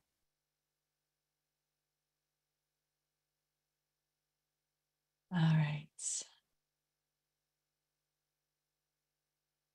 How does one deal with an imagined worried feeling or a serious gut feel of a problem issue? Oh, that's beautiful. Actually, where are we in time? You know what? I'm going to read through these questions while everybody goes to break, and then we'll circle back and I'll answer these questions when we get back, because I just realized we're at 90 minutes, and Zoom brain's a thing, and also biology is a thing. So we'll take a break. Let's come back at 20 till the hour. So it's a short break, about 8 minutes. Stretch, fill your water, take care of your mind and body, and we'll get started again right at 20 till. So I'll see everybody back here shortly, and we will go through these questions and then move into our guided practice.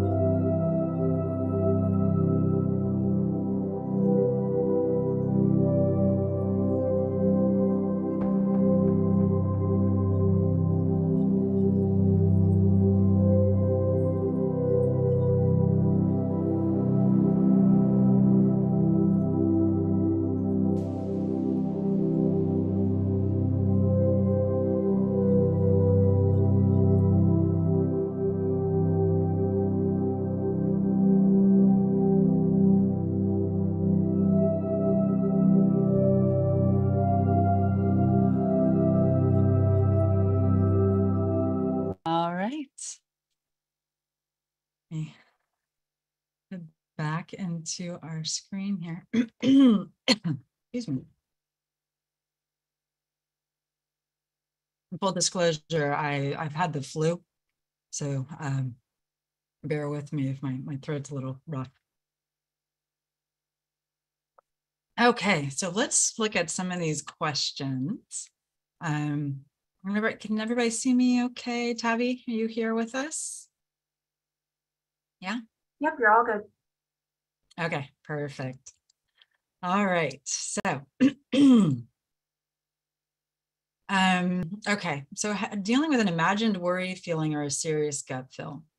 That goes back to the 90% of this moment being defined by things that have happened in the past, as well as our own, what we call interoception around something, that sixth sense that something's off.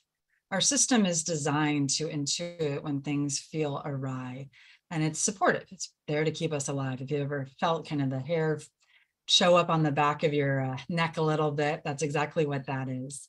Same reason why if you've ever smelled something rotten, you've been like, ooh.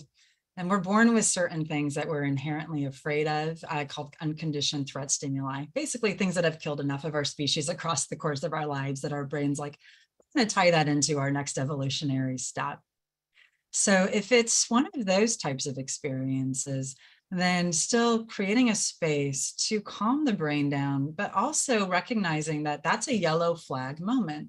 And in the book, we do have an entire exercise designed around how to work with yellow flags. That's outside the space of our context today. But the idea being that if we go back to that emotions thermometer, our brain is saying, pay attention to this. And then we want to make sure that our nervous system and our clients' nervous systems have the space to not go into that reactionary mode, the getting up and leaving and slamming the door after saying something less than preferable to his boss that Wesley did, or the complete freeze shutdown that poor Jeff experienced, followed by the compensatory binge drinking. We want to help the system have that space. Because intuition is one of the superpowers of being human. It's a gift, and it could be tied to an experience we've had in the past, or it could be tied to one of those unconditioned threat stimuli. The next question is, so if Amy is active continuously, even in sleep, dreams, and waking hours, is she responsible for waking thoughts, fears, and confirmations of our imagination? Or is it all about our past fears? Amy's playing a role in how our mind and body are making sense of the world around us. Those case elements, our cognitions, our autonomic, our somatosensory, our emotional world, based on the experiences of our past, those unconditioned threat stimuli. So is she responsible for them if they are those threat or survival focused experiences? And in some of our other trainings, we go more deeply into this idea that when the brain has a case for survival or a case for trauma. But yes, she plays a role in deciding which freeways of information processing is our brain getting on. Again, check back in with your smile. She's playing a role in that too. That's why we call her a fierce maternal protector. She's a warrior on our behalf. And we want to support her, plus our thalamus, in going in specific directions that are more in alignment with how we want our mind-body functioning in a given moment, rather than those fears and worries. And it could be factual, or it could be also imaginal. So what if stories of doom, right? And we'll learn a protocol that I came up with way back. You originally started using it with EMDR long before havening was even on my radar, called the Creating Possibilities Protocol, where we're going to give what ifs a different job, because our brain will what if itself. It's like a doomy, gloomy narrator. If you remember those choose your own adventure stories, if left to its own devices and it's tied to difficult things.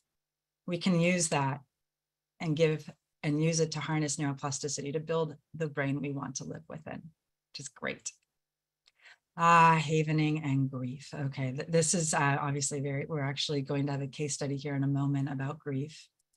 Obviously something very near and dear to my heart. That's one of my areas of specialization as well. That it's beautiful, complicated, powerful, and incredible work. Grief is really nuanced. On the YouTube channel, we have a number of educational videos as well as guided exercises for how to integrate havening into grief work. And so I'm going to recommend that you go check those out because it's very, very finely nuanced.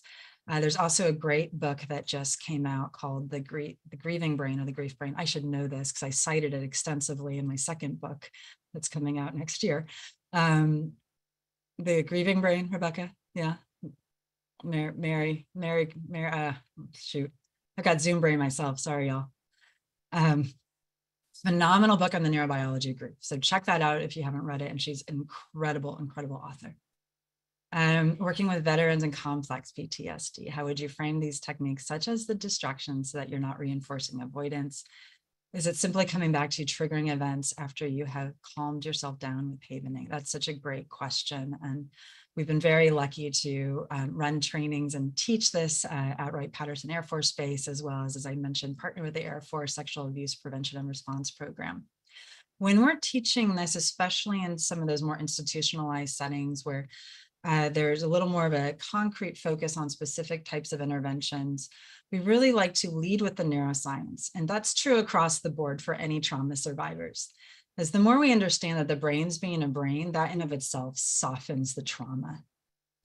And when we can talk about this narrating, gossiping loop and how normal that is for all of our brains, and also talk about the fact that we can intentionally redirect our brain and help it calm down by playing brain games and applying the havening touch, that is very, very powerful for people to learn about. That doesn't mean that we're not going to circle back to what the trigger was or what was happening in that moment, but we're allowing the system to safely move into whatever happened rather than have a prefrontal cortex engagement. Again, going back to that emotions thermometer, ideally a 5 or below. Something's happening, I may not like it, but my thinking brain is here.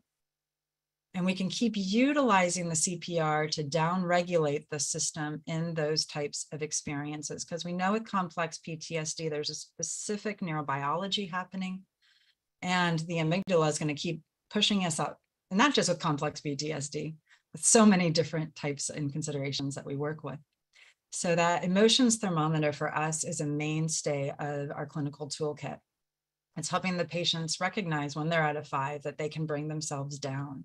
If they're at a 5 or above, we're not going to continue the content conversation because we're telling the brain, spotlight this data in a threat-based state.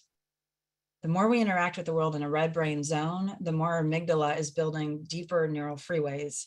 We talk about a trauma net and a trauma filter. This is exactly that. So we want to calm down first and then revisit whatever the process is. And then if the nervous system goes back up, because Amy's like, good, okay, calm back down. That's one of the really powerful opportunities of these tools.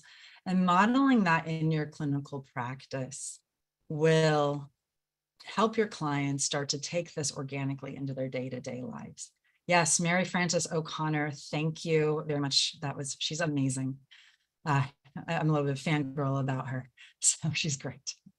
I'm loving all these questions coming in. So I will answer a couple more.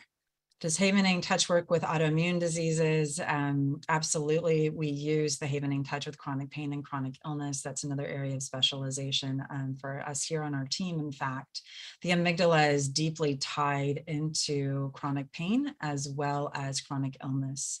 And there's something called the fear avoidance model of pain that plays out in chronic pain and illness. And on the YouTube channel, there's a playlist tied to those experiences called Thriving Through Pain. So check that out. You'll get a whole bunch of yummy neurobiology stuff, as well as, of course, havening guided exercises. Bring in, let's see. Patients who bring resistance to working this way, they don't want a new kind of therapy. They want to talk and not get educated. They don't think distraction is therapy enough.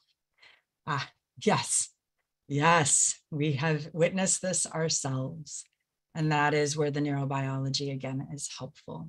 And then when we can anchor it back to their own story, those red brain zones. So it's like with Wesley or with Jeff, and this is one of the reasons I wrote the book too, is this exact type of acknowledgement of, yeah, we've been trained to do talk therapy.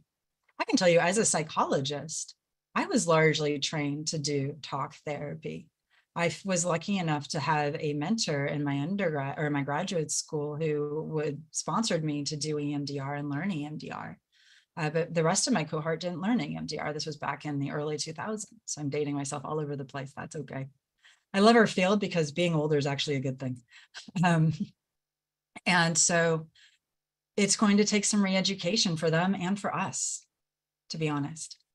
It's going to also request that we don't go into the content that the client is sharing or the narrative of the trauma or the trigger at the time, and instead step back and redirect to the distractions and the CPR for the amygdala in order to not re-traumatize or strengthen the trigger.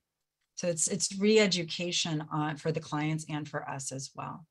And that's the power of what's happening in the field of neuroscience. And I always feel like I'm probably, still 3 years behind the field of neuroscience, because every day there's more and more data coming out.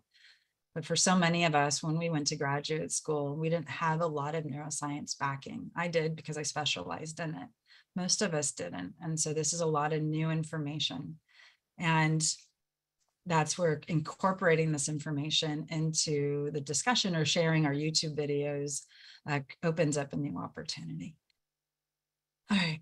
If they are spoken to in your breathy voice quality, they feel seduced or being treated. That's a good point. I also am recovering from the flu, but I do have an alto voice for sure. I'm not usually breathy, as my team would say, or if you follow me on social media, you might notice that.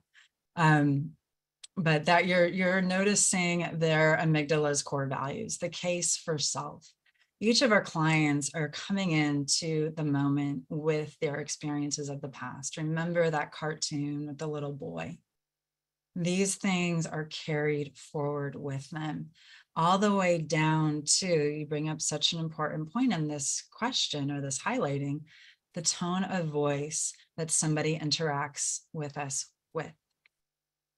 Tone of voice is important. All of those safe, lovability, success elements for some people are soothing, for others are triggering, and it is completely a dance. And that's why all of this work is an experience about being client-centered first and foremost. First and foremost. I just noticed something in the chat. Is there a problem with Dr. Truitt's age? That's sweet. I appreciate you picking that up. And it could be an LA issue. I think you're also noticing a little bit of my own case for self elements around what was prioritized in my own family system. See, we give ourselves away all the time, consciously and unconsciously. And so, yeah. And I did correct myself. I also appreciate you connecting that. Isn't it amazing? Those little nuances, we share so much unintentionally. And the more we deepen ourselves into a state of awareness and connection, and also realize that even in those moments, that it's our amygdala and what's been learned and taught. It's not self doing something wrong. It's going, oh, wow, that's a good data point. Thank you for teaching me something about myself that I wasn't aware of. That's awesome, because now we can create space for change. So I'm going to take us, there was a couple of things I wanted to quickly highlight. There's been a lot of questions about using the resources. All of these materials are in the Healing in Your Hands book. And if you purchase the book, you'll actually have access to the handouts. And you'll get a specific link inside the book that will take you to those materials. And so if you'd like to use them, please do cite them and attribute them. We love that. I mean, of course, it's copyright, so do that anyway. And also, you're welcome to reach out to us, and the email's info@drtruitt.com. If there are specific handouts that you would like to use. Now, my poor office manager, it might just kind of fall over with what I just did to her there. So it might take some time for her to respond, but just know that all of these things are in the book. If it is in the book, she is just going to reply and say, buy the book, because then you can use it. So if that's going to be your question, don't reach out to her, get the book and you can use it, because PESI's done an amazing job putting all of these handouts and these materials together. And And then you also have a lot of this information on the YouTube channel, and then also on the TikTok channel and on the Instagram, social media these days. It's what we do. Also, we know there's a lot of you and a lot of great questions coming in. Remember to upvote. Rebecca's doing her best, but I can also see she's working very, very, very, very hard. And so if your question gets missed, it's not personal, it's not intentional. There's just a lot coming at her. So please remember to upvote if there's certain questions that you would really like to be brought forward so that we can answer it here in the Q&A. All right, without further ado, I am going to bring us back to our share screen. So let's now practice a CPR for the amygdala exercise that utilizes that breathe in, breathe out experience that we just practiced, plus the havening touch. Again, the idea being that this creates a new sense of psychological safety for our mind and body system that allows us to start to intentionally shift and deepen our awareness with ourselves without accidentally creating that connection to a felt sense of, oh, no, I don't feel safe being calm. Or if we have learned to breathe in a more shallow manner, accidentally engaging and causing some increased anxiety. So the exercise itself is exactly this. We're going to practice breathing in, and then breathing out. And I have some images that I'll walk us through. And then as we're doing that, we will be applying the havening touch the entire time.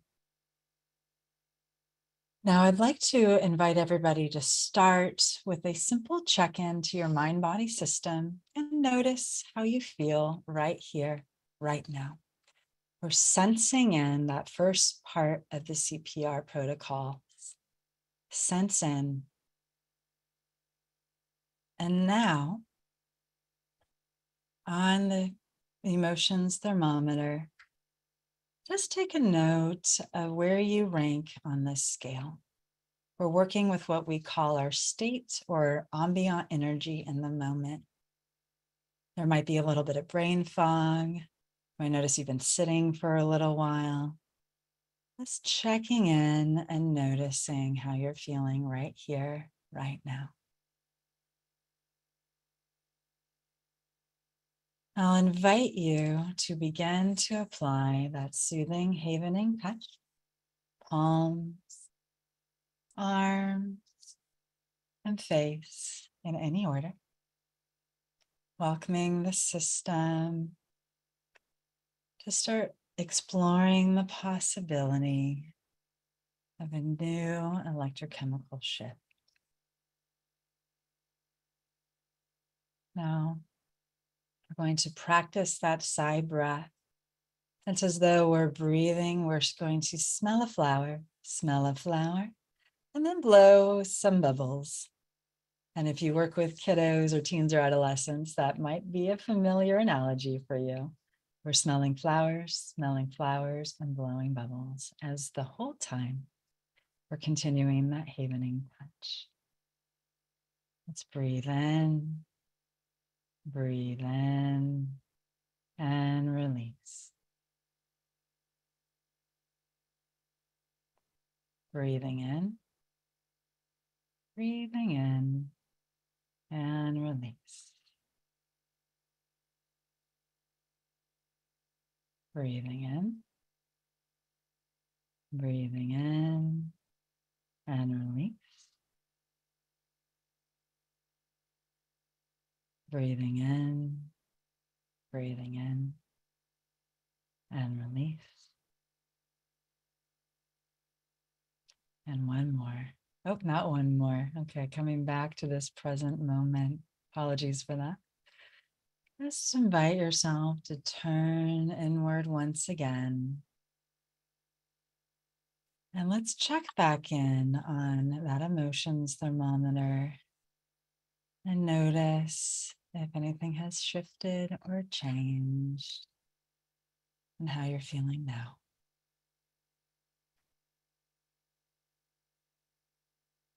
It's a very simple version of the creating personal resilience for the amygdala journey. but it's creating space for two critical elements, oxygen, as well as soothing the brain. And I'm going to actually, I just had a thought come to mind, and Tabby, if you could answer this in the chat box. If I send these handouts, can we post them with the slides? Because I'm happy to give an actual printable version of the handouts from this workshop, if that's PESI approved. Just if you could let us know in the chat box, then I will send those over once the workshop's done. Very happy to do that. We're extremely shareware. Again, as long as the citations are on and the book citations on there already. Okay, I see that was a good, okay, that got some hits. All right. So Tabby, I will send those over to you. And then they will go wherever the slides are. All right. So we've been talking a lot about how, perfect. Tabby said yes, y'all. Yay, PESI. Woo-hoo! I love PESI. This is one of my favorite organizations to work with. They're so great and so generous in everything that we do together. So we've been talking a lot about how do we help Amy calm down, and the opportunity of working with self-havening, the havening techniques and neuroplasticity is not just that we're helping to heal the past. We're creating space in the present moment, as hopefully you just experienced a little bit with that sigh breath exercise. And we're also empowering ourselves and our clients to build the future we want to have, to create, in often cases, the what should have been, but wasn't because of the pain that was experienced in their childhood and the way those core values came into being to curate the present moment. There was a question about grief not too long ago, and this is an area of specialization of mine, and really exciting space to do powerful work, especially in holding space for the sweet of what was and healing through and navigating and releasing the bitterness of loss. I personally don't believe that grieving ever comes to an end. And as a widow, I'm living in my 13th year of grief. And I also know it softens. And when we can lean in with strength and wisdom and harness the power and the opportunity of what was, it can fundamentally shift so many other elements of our life. And that can be very hard to access in a moment of grief or when we're living in the despair of grief. Sandra came to me after having been a widow for over 30 years. She had just moved to LA with her daughter, and she had spent the previous 30 years highly, highly dedicated to ensuring the safety of her daughter and her adult daughter's now family and grandchild. And when her daughter moved to LA, you can bet she packed up, sold her house, and followed that family here, because that was how she had started to define her life. But it wasn't in a space of only loving maternal guidance. It was also grounded in the very heartbreaking experience of losing her husband when her daughter was but 5 years old, and her fear that something like that could happen again. And by her, yes, I mean the grieving Sandra. I also mean deeply, deeply the traumatized Amy that was living within her, striving to keep her safe and grounded in the world. She'd gotten to a point, because stress impacts not just the brain, it also impacts the body, that her world had started to become defined by it. She had severe IBS, tension headaches, TMJ, so grinding of the teeth at night. She wasn't sleeping well. She was going to physical therapy twice a week now just because of the severity of the muscle tension. Her traumatic experience almost 30 years prior had not just rewired her brain. Over the course of time, it had rewired her body. And when we work with the amygdala, remember, autonomic and somatosensory, all of that's part of the case. So we're able to start to shift and create a different relationship with the self. But it wasn't just about healing the past, because her brain and her body didn't have the opportunity or know where to go from here. And so after we'd been working together for a while, there was a really amazing session where Sandra came into my office and she shared with me that she wanted to consider the possibility of dating again. I could tell she had chosen her words carefully. Consider the possibility. Amy's thinking about it, but not quite on board with this new experience. It's time, Dr. Kate, she shared with me. I caught a shy smile flicker across her face, even though she tried to hide it with her water bottle. I could imagine Amy spinning Sandra's worst case stories of doom. She had already been devastated once in her life and spent over 30 years trying to climb out of the desperately painful hole of despair. Sandra, I leaned in. What changed? She glanced down at her hands and began to pick at a nail, and then caught herself and quickly reversed that old nervous habit by self-havening on her palms. She brought her eyes back to mine as she said, I met the most handsome man at a coffee shop. I even flirted a little bit. But then she stopped and her eyes darted away from mine. I felt really guilty. But also, oddly, for the first time, a little hopeful. For Sandra, the possibility of dating again and building a loving relationship with another human was filled with excitement. For Sandra's amygdala, on the other hand, it triggered the expectation of being thrown off a cliff into devastation and loss. Sandra's arms had clasped tightly across her chest as soon as she started sharing with me about feeling guilty. I knew her brain could use a little extra support, and especially her amygdala. Modeling her posture, I encouraged her to gently soften that touch. Sandra, even now, Amy is trying to keep you safe. I slowly released my clasped arms and began self-havening a gentle moving hug up and down my arms. Now, if we were to focus on one feeling that would help Amy be willing to lean into the possibility of possibly dating, what feeling would that be? Sandra shared with me that she would like to feel brave, but she didn't know how. I'm starting to be brave again in so many areas of my life, but when I think about opening up my heart again, she said, there's a hollowness inside of me, and I can feel Amy. She's threatening to take over. This is definitely yellow brain stuff. Well, let's start with exploring into this new possibility with some curiosity. You shared you've been doing brave things. We can use that. Let's anchor into it. Now, on a scale of 0 to 100, where 0 is not brave at all, and 100 is completely brave, like riding on the back of a bear through the forest brave, where would you rate yourself right now? Sandra laughed at the reference to her granddaughter's favorite movie, Brave. With her arms still clasped, but more lightly now, and even beginning a little bit of the havening touch, she replied, 65%? Is that enough? Yes, that is enough. Because 65% of you is open to the possibility.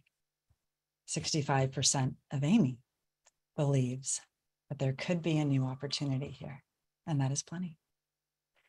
Let's talk now about how we can start to cultivate and curate these experiences to help the system link into and connect to what we really want for ourselves and for our clients, to help the brain realize that we don't need to be stuck in this red brain space. Because even if we're able to regulate into our window of tolerance, that doesn't mean that all of these emotional states are available to us. We might still have a really small vocabulary around language, or the possibilities of certain emotions might feel like whispers. Difficult to access, but possibly there. We call the possibility of possibilities.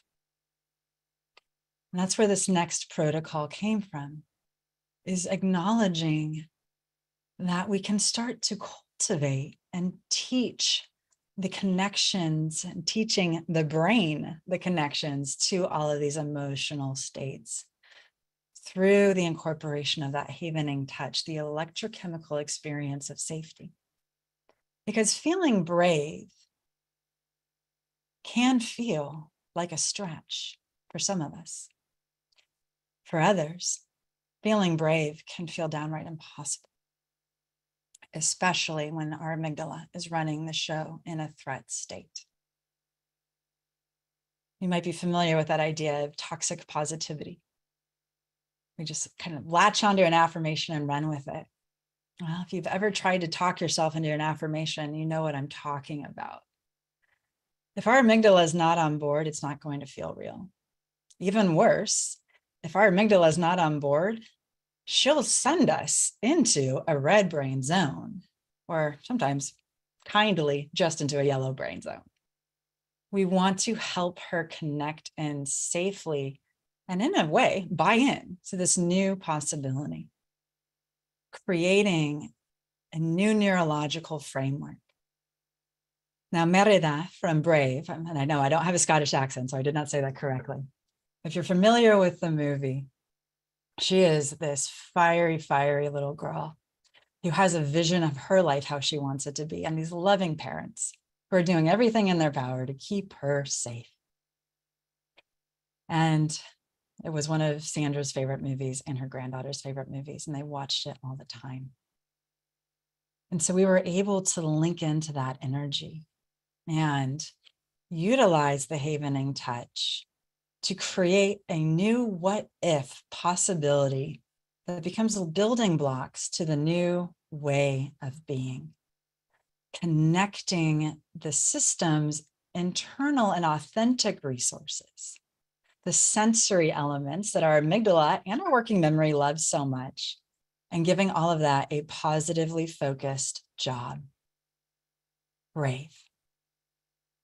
What if I were brave?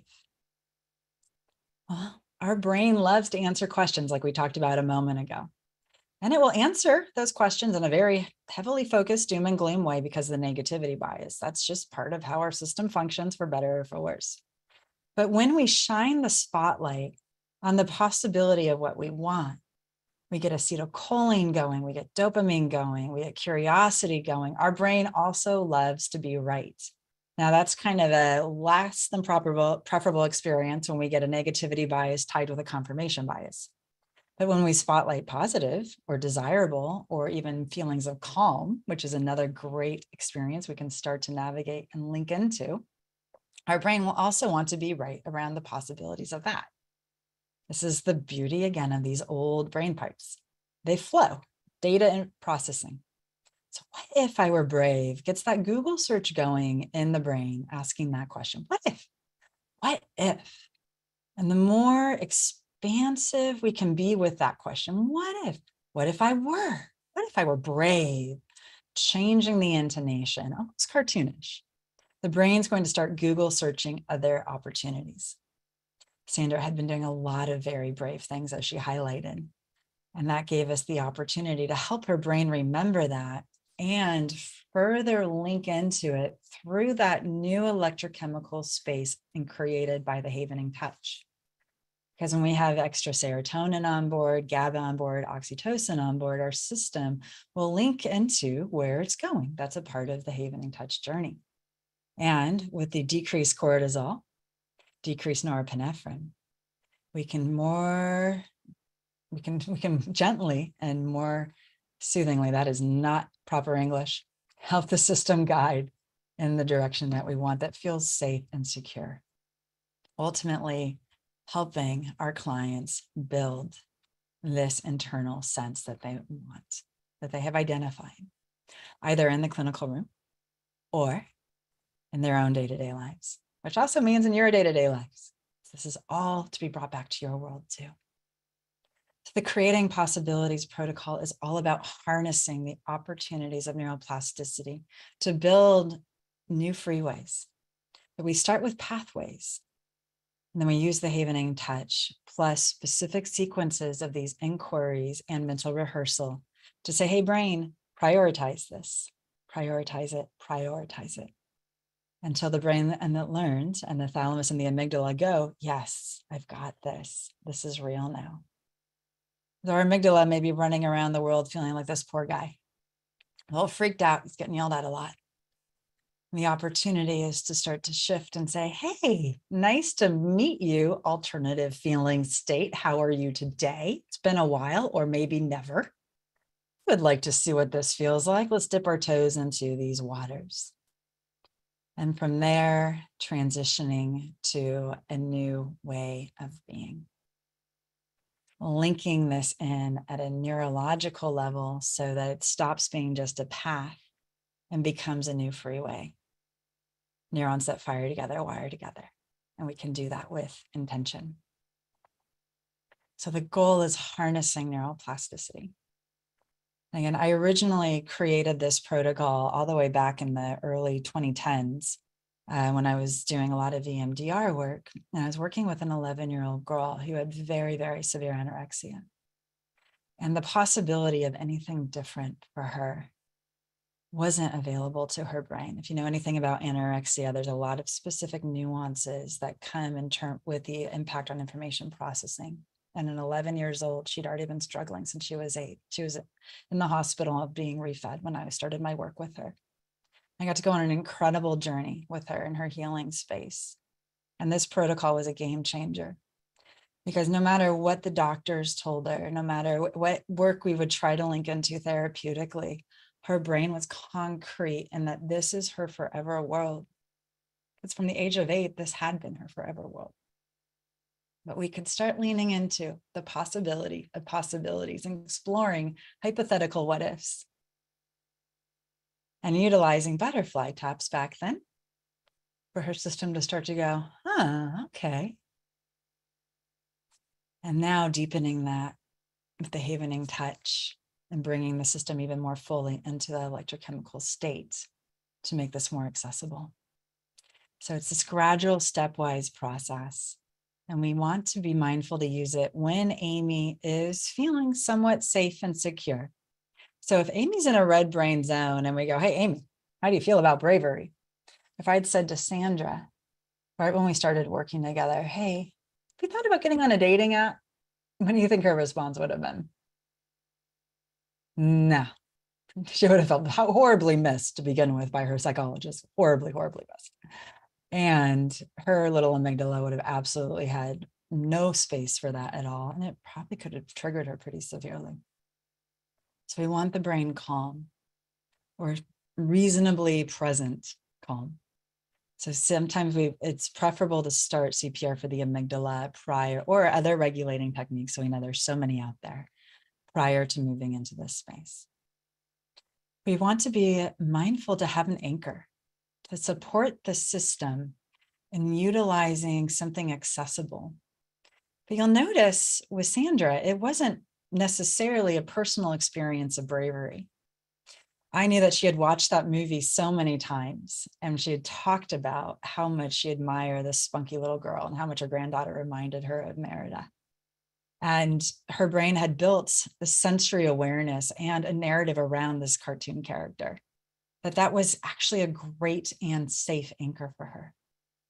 We can also even utilize colors, or we can, of course, use personal experiences, songs, even scents. Somebody wants to feel energized. Just think about, what it's a really fresh orange. When you smell a fresh orange, how does that smell? Or peppermint. Your brain might go, oh, what if I was energized? And you just reflect on that scent. Or if you use sensory elements in your own practice or in your life, oils, you'll notice, oh, your system can shift and change with sensory pieces.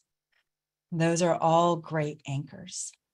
Most important part always is client-centered. The client needs to have that connection. So if you bring up an element where you go, well, you were so brave in this moment, and the client goes, no, I wasn't. Okay, Amy wins. We're not going to use that as an anchor.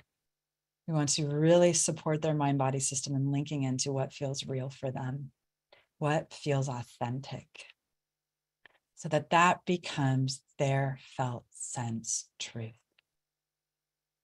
So I'd like to invite everybody to take a moment And notice an energetic state you would like more of right here, right now.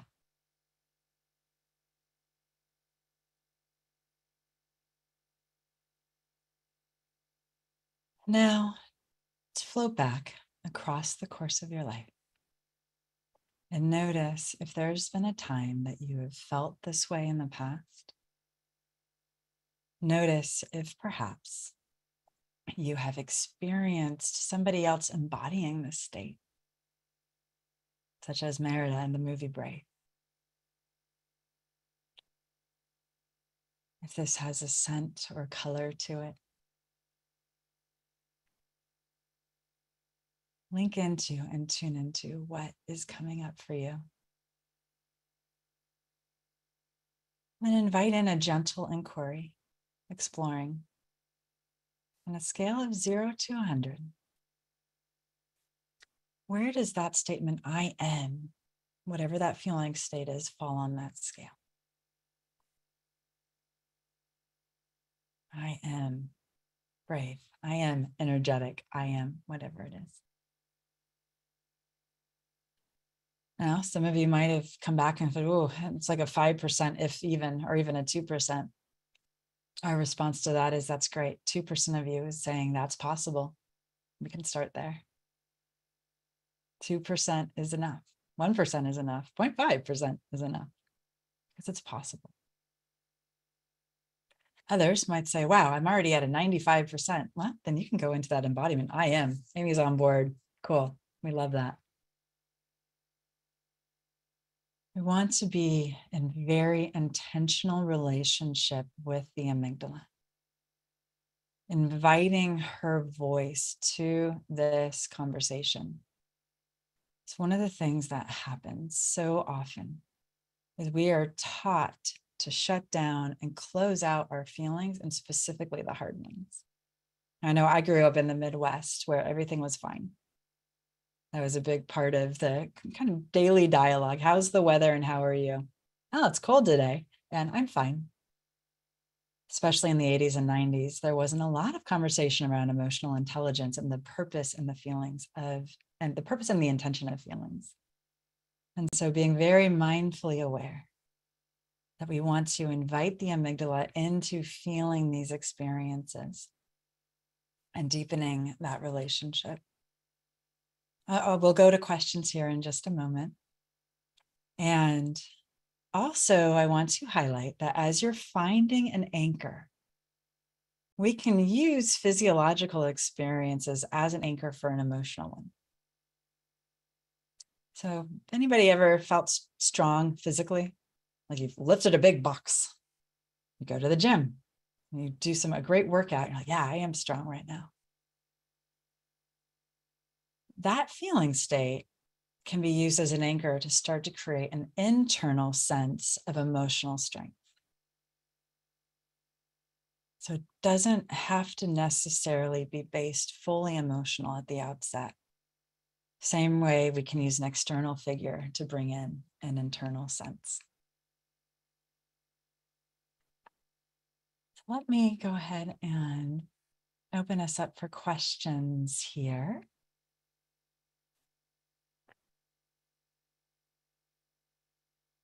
I'm so sorry, Rebecca. I'm so used to you popping in and unmuting and asking questions. I was just waiting patiently for you. Sorry, everybody.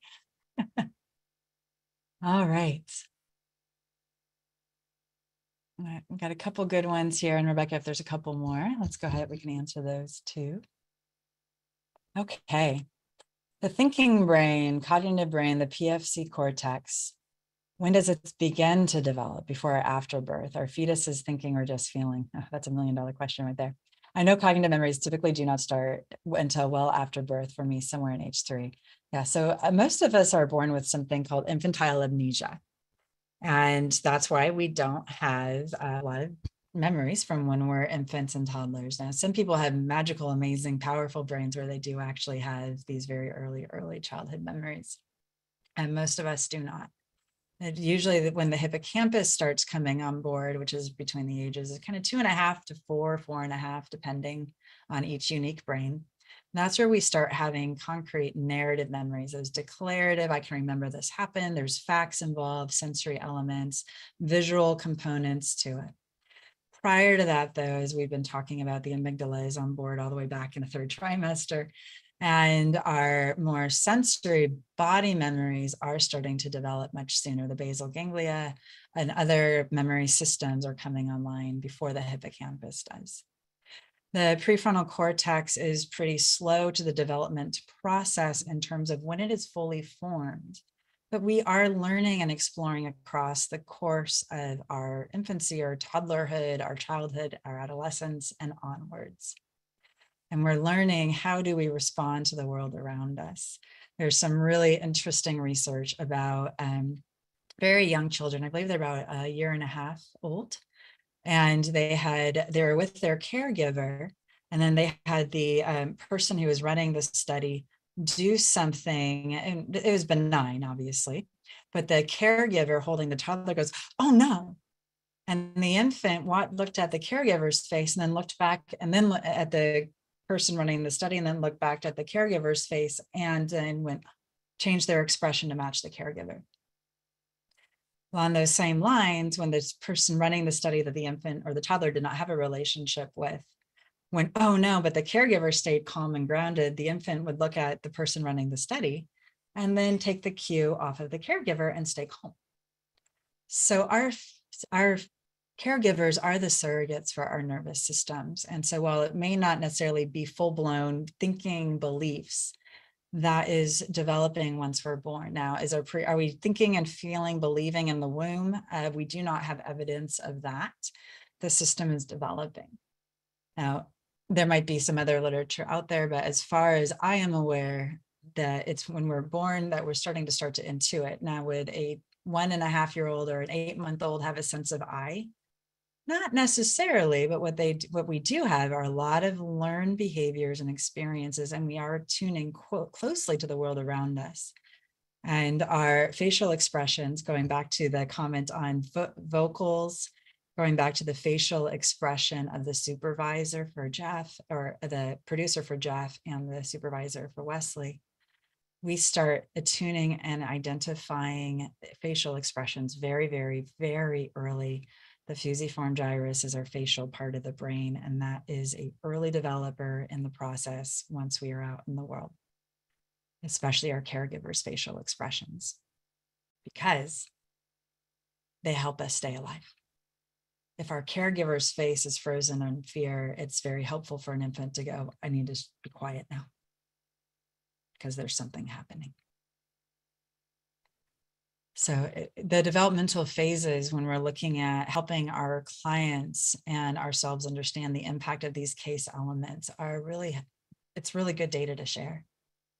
Because these triggers, like we were talking about, go all the way back for a very, very, very long time. And the amygdala is running alongside all of that.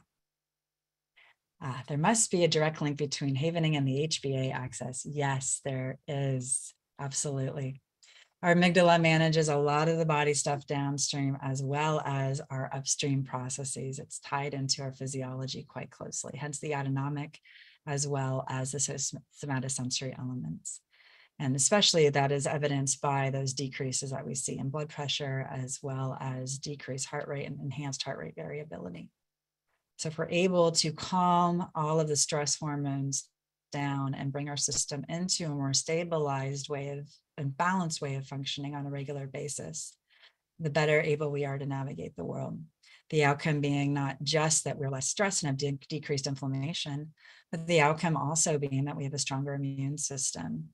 We are more physiologically resistant to viruses. Hey, we've all been dealing with that one, right? To all sorts of different experiences in the world. So a calm brain, I like to say, is a happy brain.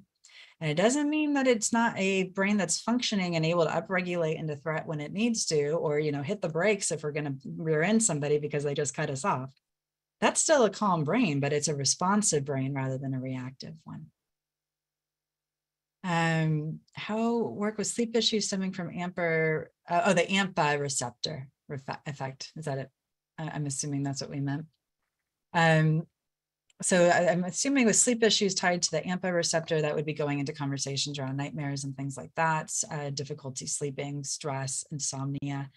We do have quite a few videos that tackle this on the TikTok channel as well as the YouTube channel, that we can utilize these tools to help the amygdala calm down prior to going into sleep. CPR for the amygdala is one of my absolute favorite tools for my insomnia patients. And I'm also a cranky sleeper, as I like to say, because our amygdala carries data with us into the night. And if we've had any activation points during the day, when the rest of our world isn't being distracted by emails or Instagram or our family and our friends or whatever it might be, in those quiet moments before sleep, our amygdala does love to perk up and make known all of her worries and concerns. Does anybody else experience that?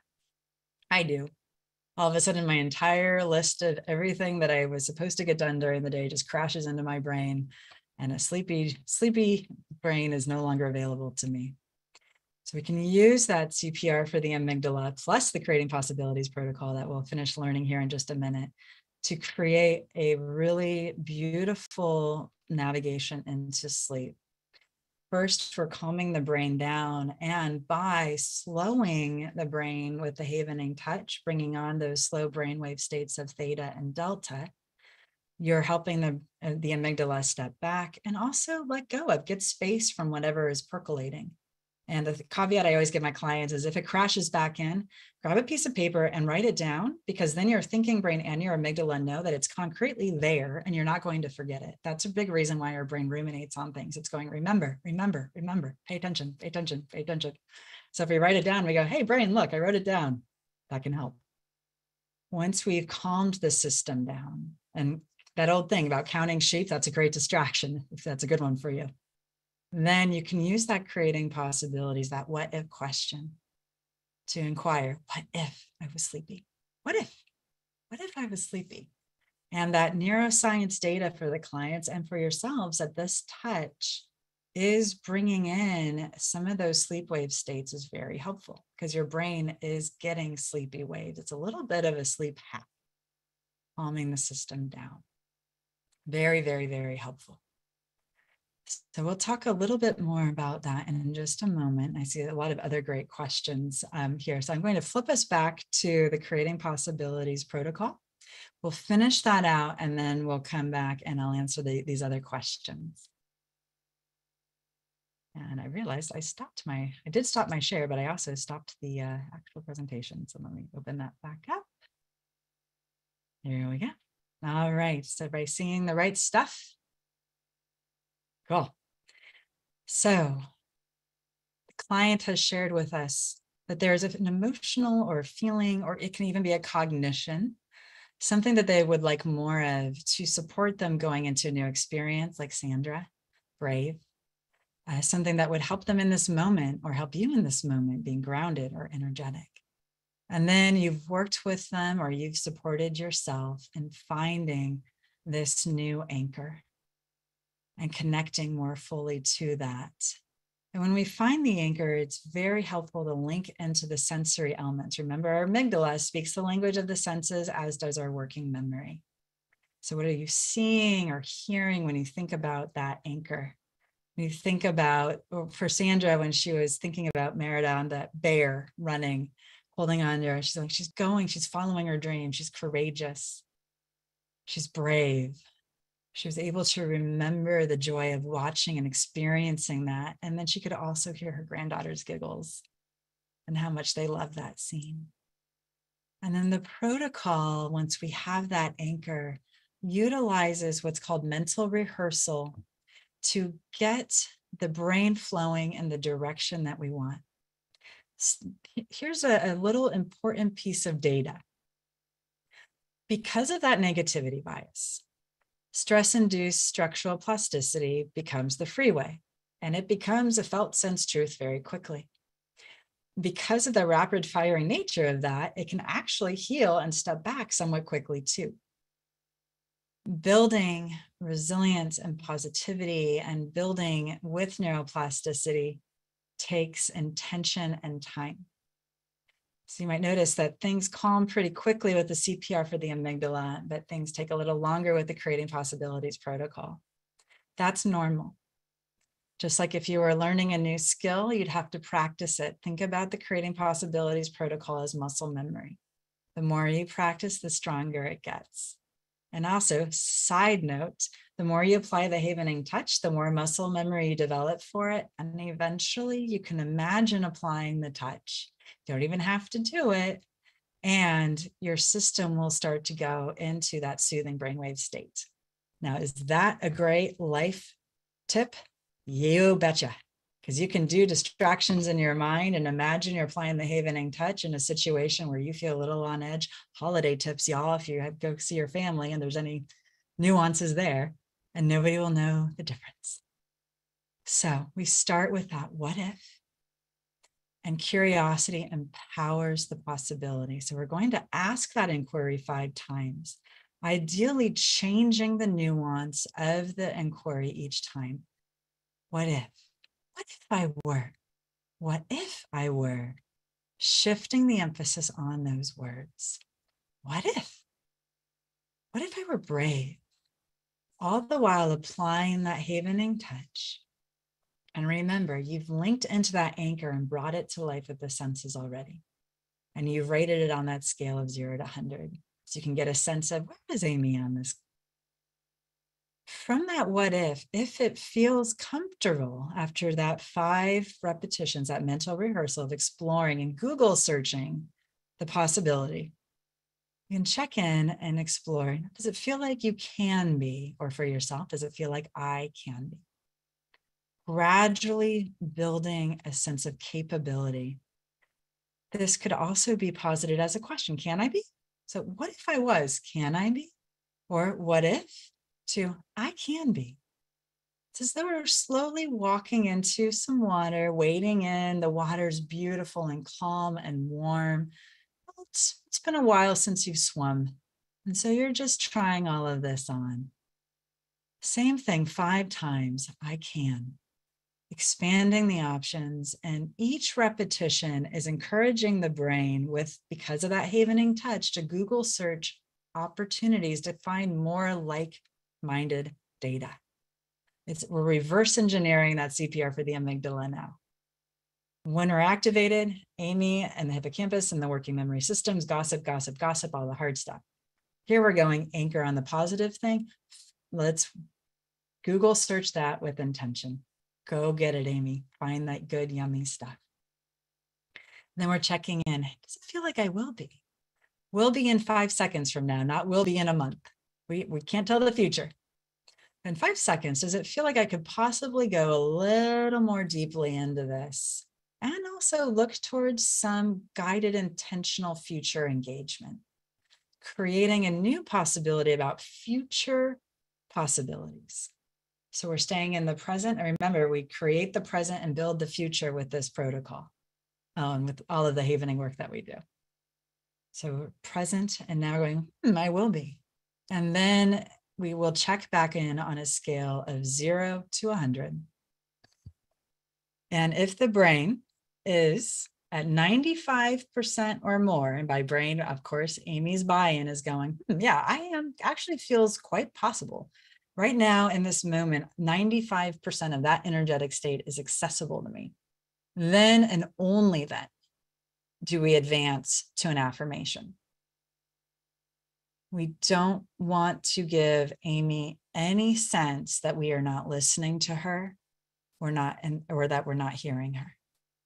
Her felt sense of safety is foremost, because she plays that critical role in cultivating the case for self. And what we're doing now is building in new experiences of self and linking that in. So Sandra's case for self now began to develop a link to being brave. For her, it took several sessions of doing this protocol, as well as doing our narrative work, our psychodynamic work, our cognitive behavioral work. And I integrate a lot of these things together with the basis being the neurobiology. What do we need right here, right now? And also her practicing this in her day-to-day life. just as we're walking through it right now. The more we practice and harness this opportunity with a safe relationship with the amygdala, the more we create that spaciousness for this to happen. And Rebecca, I'm sure, will put in a wonderful guided exercise, but we'll do a small practice here, and then I'll turn us over for answering additional questions. So take a moment and return back to your identified feeling state that you would like more of right here, right now. And that anchor that you found a moment ago. I'll invite you to start applying that soothing, havening touch. And leaning into an opportunity to deepen your relationship with that anchor. Spotlighting it in the here and now. That time when you felt this before, or an experience that reminds you of this feeling state, somebody who embodies it, much like Merida and Brave, or even a color that represents this space, this energy. And on a scale of 0 to 100, where would you rank yourself right now in that I am statement? The idea of you are embodying this right now.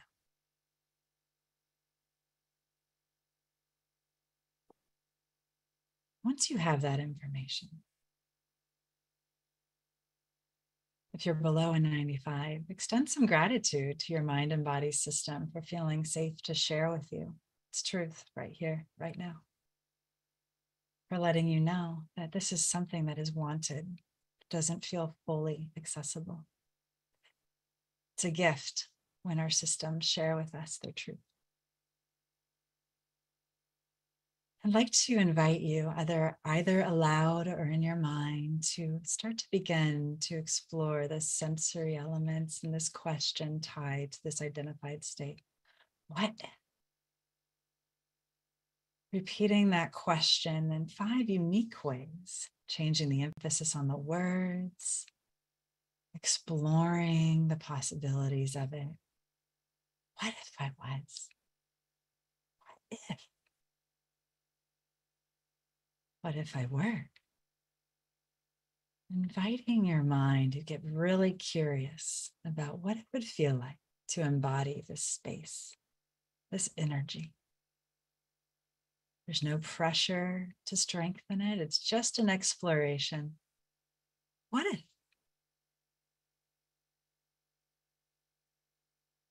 And once you've asked that question 5 times, notice how it would feel for your mind and your body to try on the "I can be," completing that sentence with your chosen energy. I can be calm. I can be brave, whatever it might be. Now, if any part of you goes, I don't feel like I can be, thank yourself, your mind, and your body for that information. And go back to the what if. You've been given a gift. Begin exploring with those what ifs again. And if you are at the I cans and that feels safe and comfortable for you, let's explore into the possibility of a little future shift. Will I be? I will be. Again, inviting your mind to tumble through that possibility, to explore it. Google search the possibilities of it. I will be 5 times. And if anybody found their mind or their body going, but you got to the I cans, go back to I can. Or go back to the what if. We're planting the seeds. We're inviting the mind to connect and open up to new possibilities. We're creating the space for what should have been but wasn't, to explore into these beautiful spaces these energetic presentations and connecting. And from there, if it feels comfortable, let's circle back and check in on that idea of 0 to 100. Once again, noticing, where would you rank yourself as you reflect on this energetic state? Has it shifted or changed? And if you find that you happen to be at a 95 or above, go ahead and move into that I am space. I am. 5 times, inviting your mind to really notice and be present with that I am. And if you're not there, that's beautiful. Because your mind and your body are sharing with you, and you are cultivating security and safety within the system by leaning in and allowing all of these states to be present. You're creating trust with your own brain, which is critical. It's a vital part of that case for self. And return back to wherever you feel most comfortable. What if? I will, or I can. And as we conclude this exercise, I'll invite you to welcome in a gentle breath and notice if that anchor has an energetic space in your mind or your body. Or perhaps if there's something in your environment that you can link it to, that when you see that color or that object in the future, you can be prompted to once again revisit this energetic state and that inquiry. What? The building of muscle memory and intentional anchors in our world, allowing ourselves to have spotlights around us for those moments when we forget to spotlight the good and our brain gets a little too busy, the less than preferable. Beautiful. So I'll come back to our questions. I just want to take a moment and say thank you to all of you for being here. It's been such a joy. It is an incredible honor to be in this space with you. This is book launch week, and it's just amazing to see how all of this has been coming to fruition for years and years and years. And if you have questions, we are a very shareware space. And as we already highlighted, I'll send out the specific handouts that are printer ready, the ones that we use in our own clinics. So you can print them, laminate them. We do all those things. I'll also include the brain diagram so that you can use that. It's very handy. And there's a lot of data on our YouTube channel. And also know that on my TikTok channel, basically all I do there is respond to one question every day. 2 to 3 minutes of neuroscience on trauma, mental health, whatever it might be. It's literally just, you get bite-sized tidbits of me. So if you have questions, use that, put them into the TikTok channel. And I've seen a lot of my TikTok people here, which is so cool to see your names popping up. So hi, I saw you, I know you're here, yay. And you'll know I do respond. It's such a gift to share this information with the world. And the more that we have happy brains, we have a happy, healthy humanity. And that's really the goal for all of us. So the recording will be available for 2 weeks. The handouts will be available. If you want to go deeper, we do have a 1-day course with PESI that's all about the beginnings of some of this clinical work for working with acute traumatic encodings. And in that workshop, we do talk about integrating this with EMDR and CBT and internal family systems and all the good, yummy stuff. Because remember, we're back in the primal brain. All of our thinking brain stuff is just as important. It's the integration opportunity to really support our clients and ourselves. So I'll swing back over to our Q&A here and pull us out of this share screen. And the references are also on the slide deck, and there's a lot of great research articles there if people are looking for the references. Okay, So I will answer a couple. Oh, we've got good. Yes, I did well saving space for time for Q&A. So if there are additional questions that have been upvoted, Rebecca, please put those in the chat box. All right. So what are ways to stop the I can't do this mindset with relaxed anxiety? Such a wonderful question. And a very personal experience of mine as well. Relaxation and me have had a very complicated relationship for years. I do like to go. So that's where the electrochemical shift that we do see with the Havening touch is so supportive. Yesterday, I was very, very, very blessed to have an opportunity to sit down with Dr. Ariel Schwartz, who does an incredible amount of somatic work. If you're not familiar with her work, she's got a number of amazing books, a great YouTube channel. And she talked about how she integrates the Havening touch with her somatic practices and EMDR.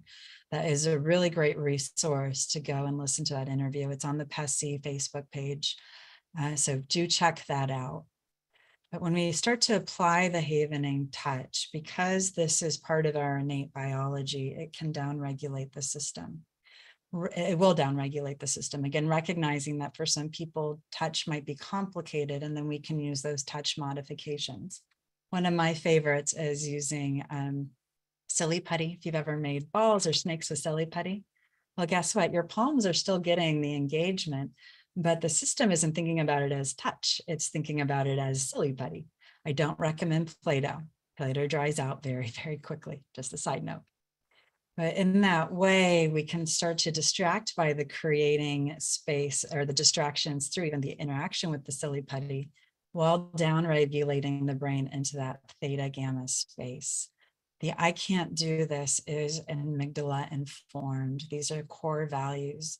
We link in what we call them cognitive flashbacks. Even that cartoon of stupid is a cognitive flashback. It's something being said enough times that the self takes it on as a core cognition, maladaptive cognitions, right? And so this is a really powerful way to start to create space from any of those types of thoughts. The I can't do this, I'm not good enough, I'm broken, I'm a failure. All of those have been encoded into the neurobiology. And that can become a pretty big roadblock to utilizing these types of tools. And often that's more deeply tied to a sense of not being deserving of one's own healing, which to me is highly, highly, highly indicative of developmental trauma and complex trauma. Sense of being a burden, not, the self being identified through fawning or through the role that the child has had to learn to play for the caregivers that didn't allow for a sense of self to really come into beingness. And self-care is a part of that.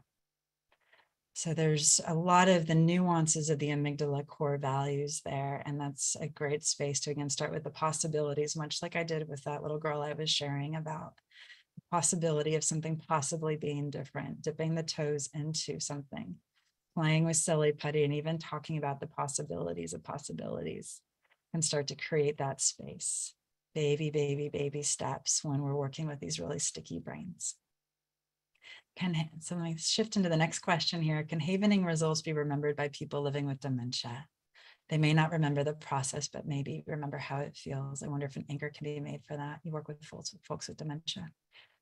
Yes, the havening, we have actually seen, and we have a number of individuals who work in hospice. We have a lot of phenomenal nurses who've integrated this into their work as well. And I know I've had times when family members have been very unwell and their brains haven't been quite available. And I've taught the nursing staff, especially during the pandemic, to apply the Havening touch.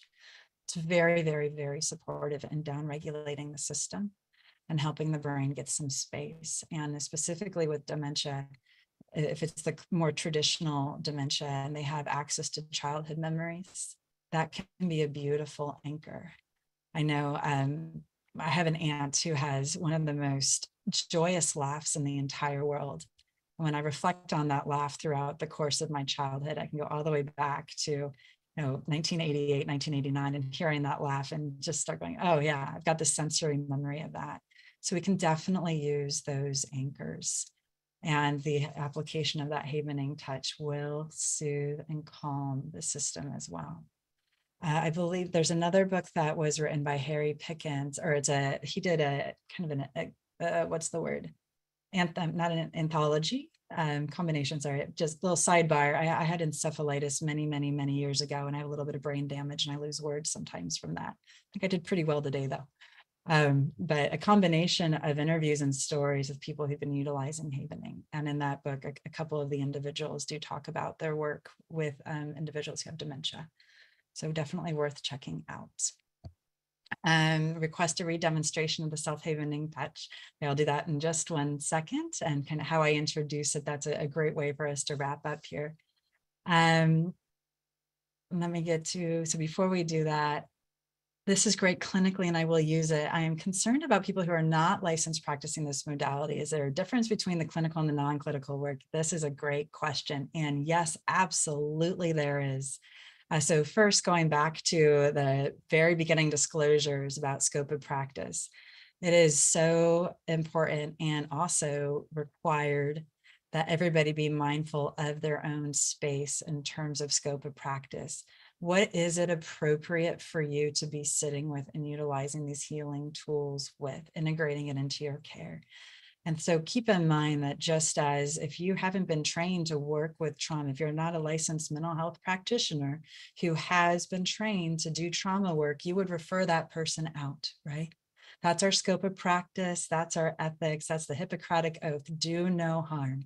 So just as if we don't have that training, that same scope of practice construct applies here as well. And we also know that there are many highly functioning humans walking around with cases for self that do percolate and get in the way. And so that's where somebody might go do some type of work around performance, and where these tools can be very supportive for an athlete in a performance space where they're working with a coach and they've got an amygdala that's going, man, I kept missing that shot over and over and over again. And I go, well, let's do a little CPR for the amygdala around that. And then let's do some classic coaching visualization and bring in that creating possibilities. So the self-havening work that you've been learning today, that is CPR for the amygdala, the creating possibilities protocols, everything that's in the book. There's a reason why this is a clinical and a public facing book. Those are tools that have been designed very mindfully to be safely brought into the world. And there's very specific structures around how to use these, hence the emotions thermometer. And that idea of we're sensing things, we're not going to go find traumas and spotlight them. That's trauma reprocessing that belongs in the clinical space. So when it comes to our more traditional autonomic nervous system regulation, this is where these tools are very helpful, and it ups the ante and the power because we're working with the brain. And we've all got one. If we're sitting here, we've got one. And we've all got stuff that's happened that our brains remembered. And sometimes it gets in our way, part of being human. In the clinical space, we do have very specific havening techniques protocols that are designed for clinical care and integration into treatment. Those are much deeper tools. And we have trainings and workshops on how to use those tools safely. And I just mentioned one that I did with PESI not too long ago, where you can start to learn how to work with actual trauma encodings and go much deeper in the work. And again, scope of practice, safety wins always. So yes, there's two separate spaces. I really appreciate whoever brought this question up because it's a very important piece. And so even for the Air Force, we've done treatment trainings, and then we've done the trainings that are self-havening, advocacy, first responder trainings, different set of tools. Some of the self-havening ones, of course, go to the treatment space, but the treatment ones do not go to the self-havening space ever. We keep those separate for safety. Doing CPP triggered feelings of grief about a long past relationship. I have worked on grief about this a lot. Yes, goes back to what we were talking about how grief stays, loss stays.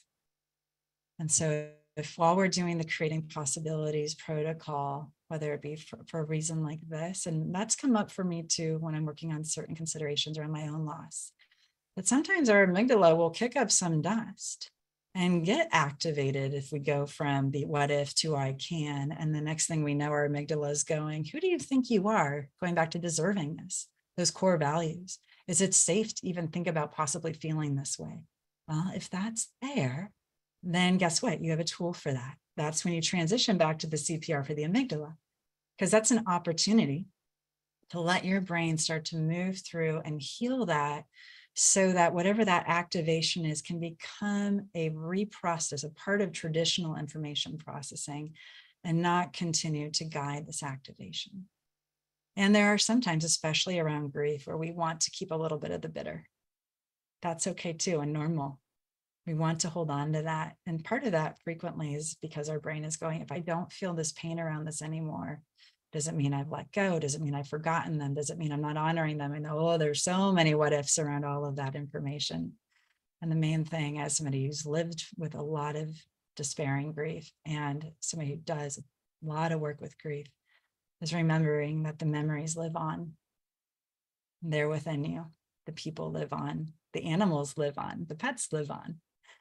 They're with us. We carry them within us. So I know as we're coming to the end here, let's do that request for one more introduction to the Havening Touch so that we have that walkthrough experience for everybody. So when we teach the Havening Touch to our clients, we focus on 4 identified areas: palm havening, arm havening, face, and then around the cheeks. These 4 areas have evidence. So thinking about empirical validity, evidence-based, all that good stuff that highlights efficacy and the electrochemical shift that we're looking for. Now, we do know that, as I mentioned, these fibers that we're interacting with, called C-tactile fibers, are all over the body. But we're not teaching our clients that. Going back to scope of practice, going back to clinical safety, what are we teaching? We're teaching what is proven. We're always staying with the science. That's what we do. It's important. And so these 4 areas have been proven, and you have the citations for all of that good data in your references. And there's a whole bunch more. I could have given you probably, I think in the book, there's around 80 or 90 different citations, excuse me. So the first one is as though you're washing your hands under warm water. It's a wonderful way to describe it. Palm on palm, slow and gentle. Sometimes our clients will do this. You'll probably notice, or you have noticed, that I switch back and forth between the 2.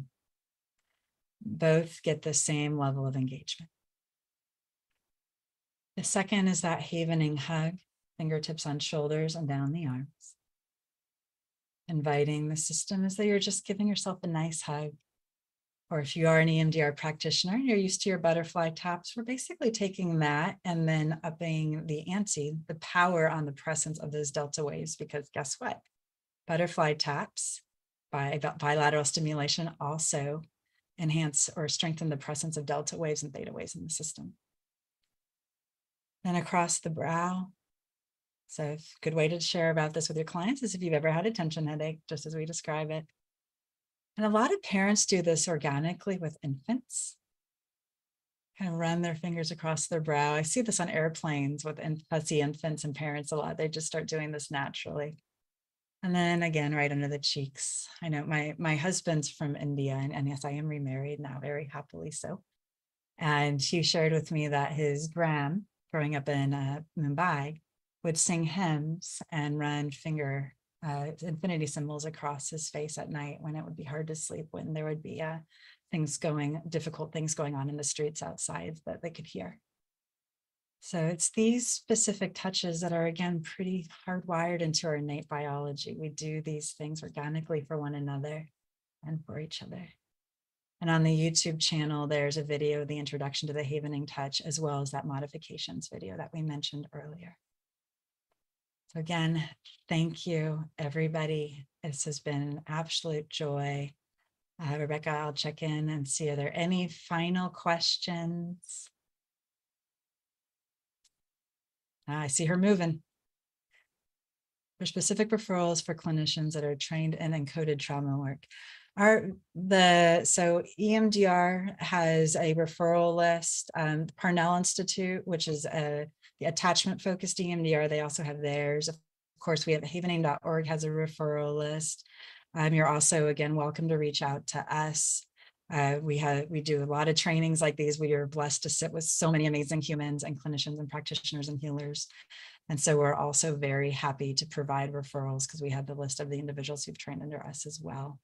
So those would be my primary go-tos. And then of course, if you're doing trauma work, really, this will help you, that trauma-informed piece, and educating our clients about this information is so normalizing, because it's not us, it's our brain. And that's really kind of cool, because our brains just learned how to keep us safe one way, and we can now unwind that and move in a different direction and teach our brain another way of staying safe. Thank you, everyone.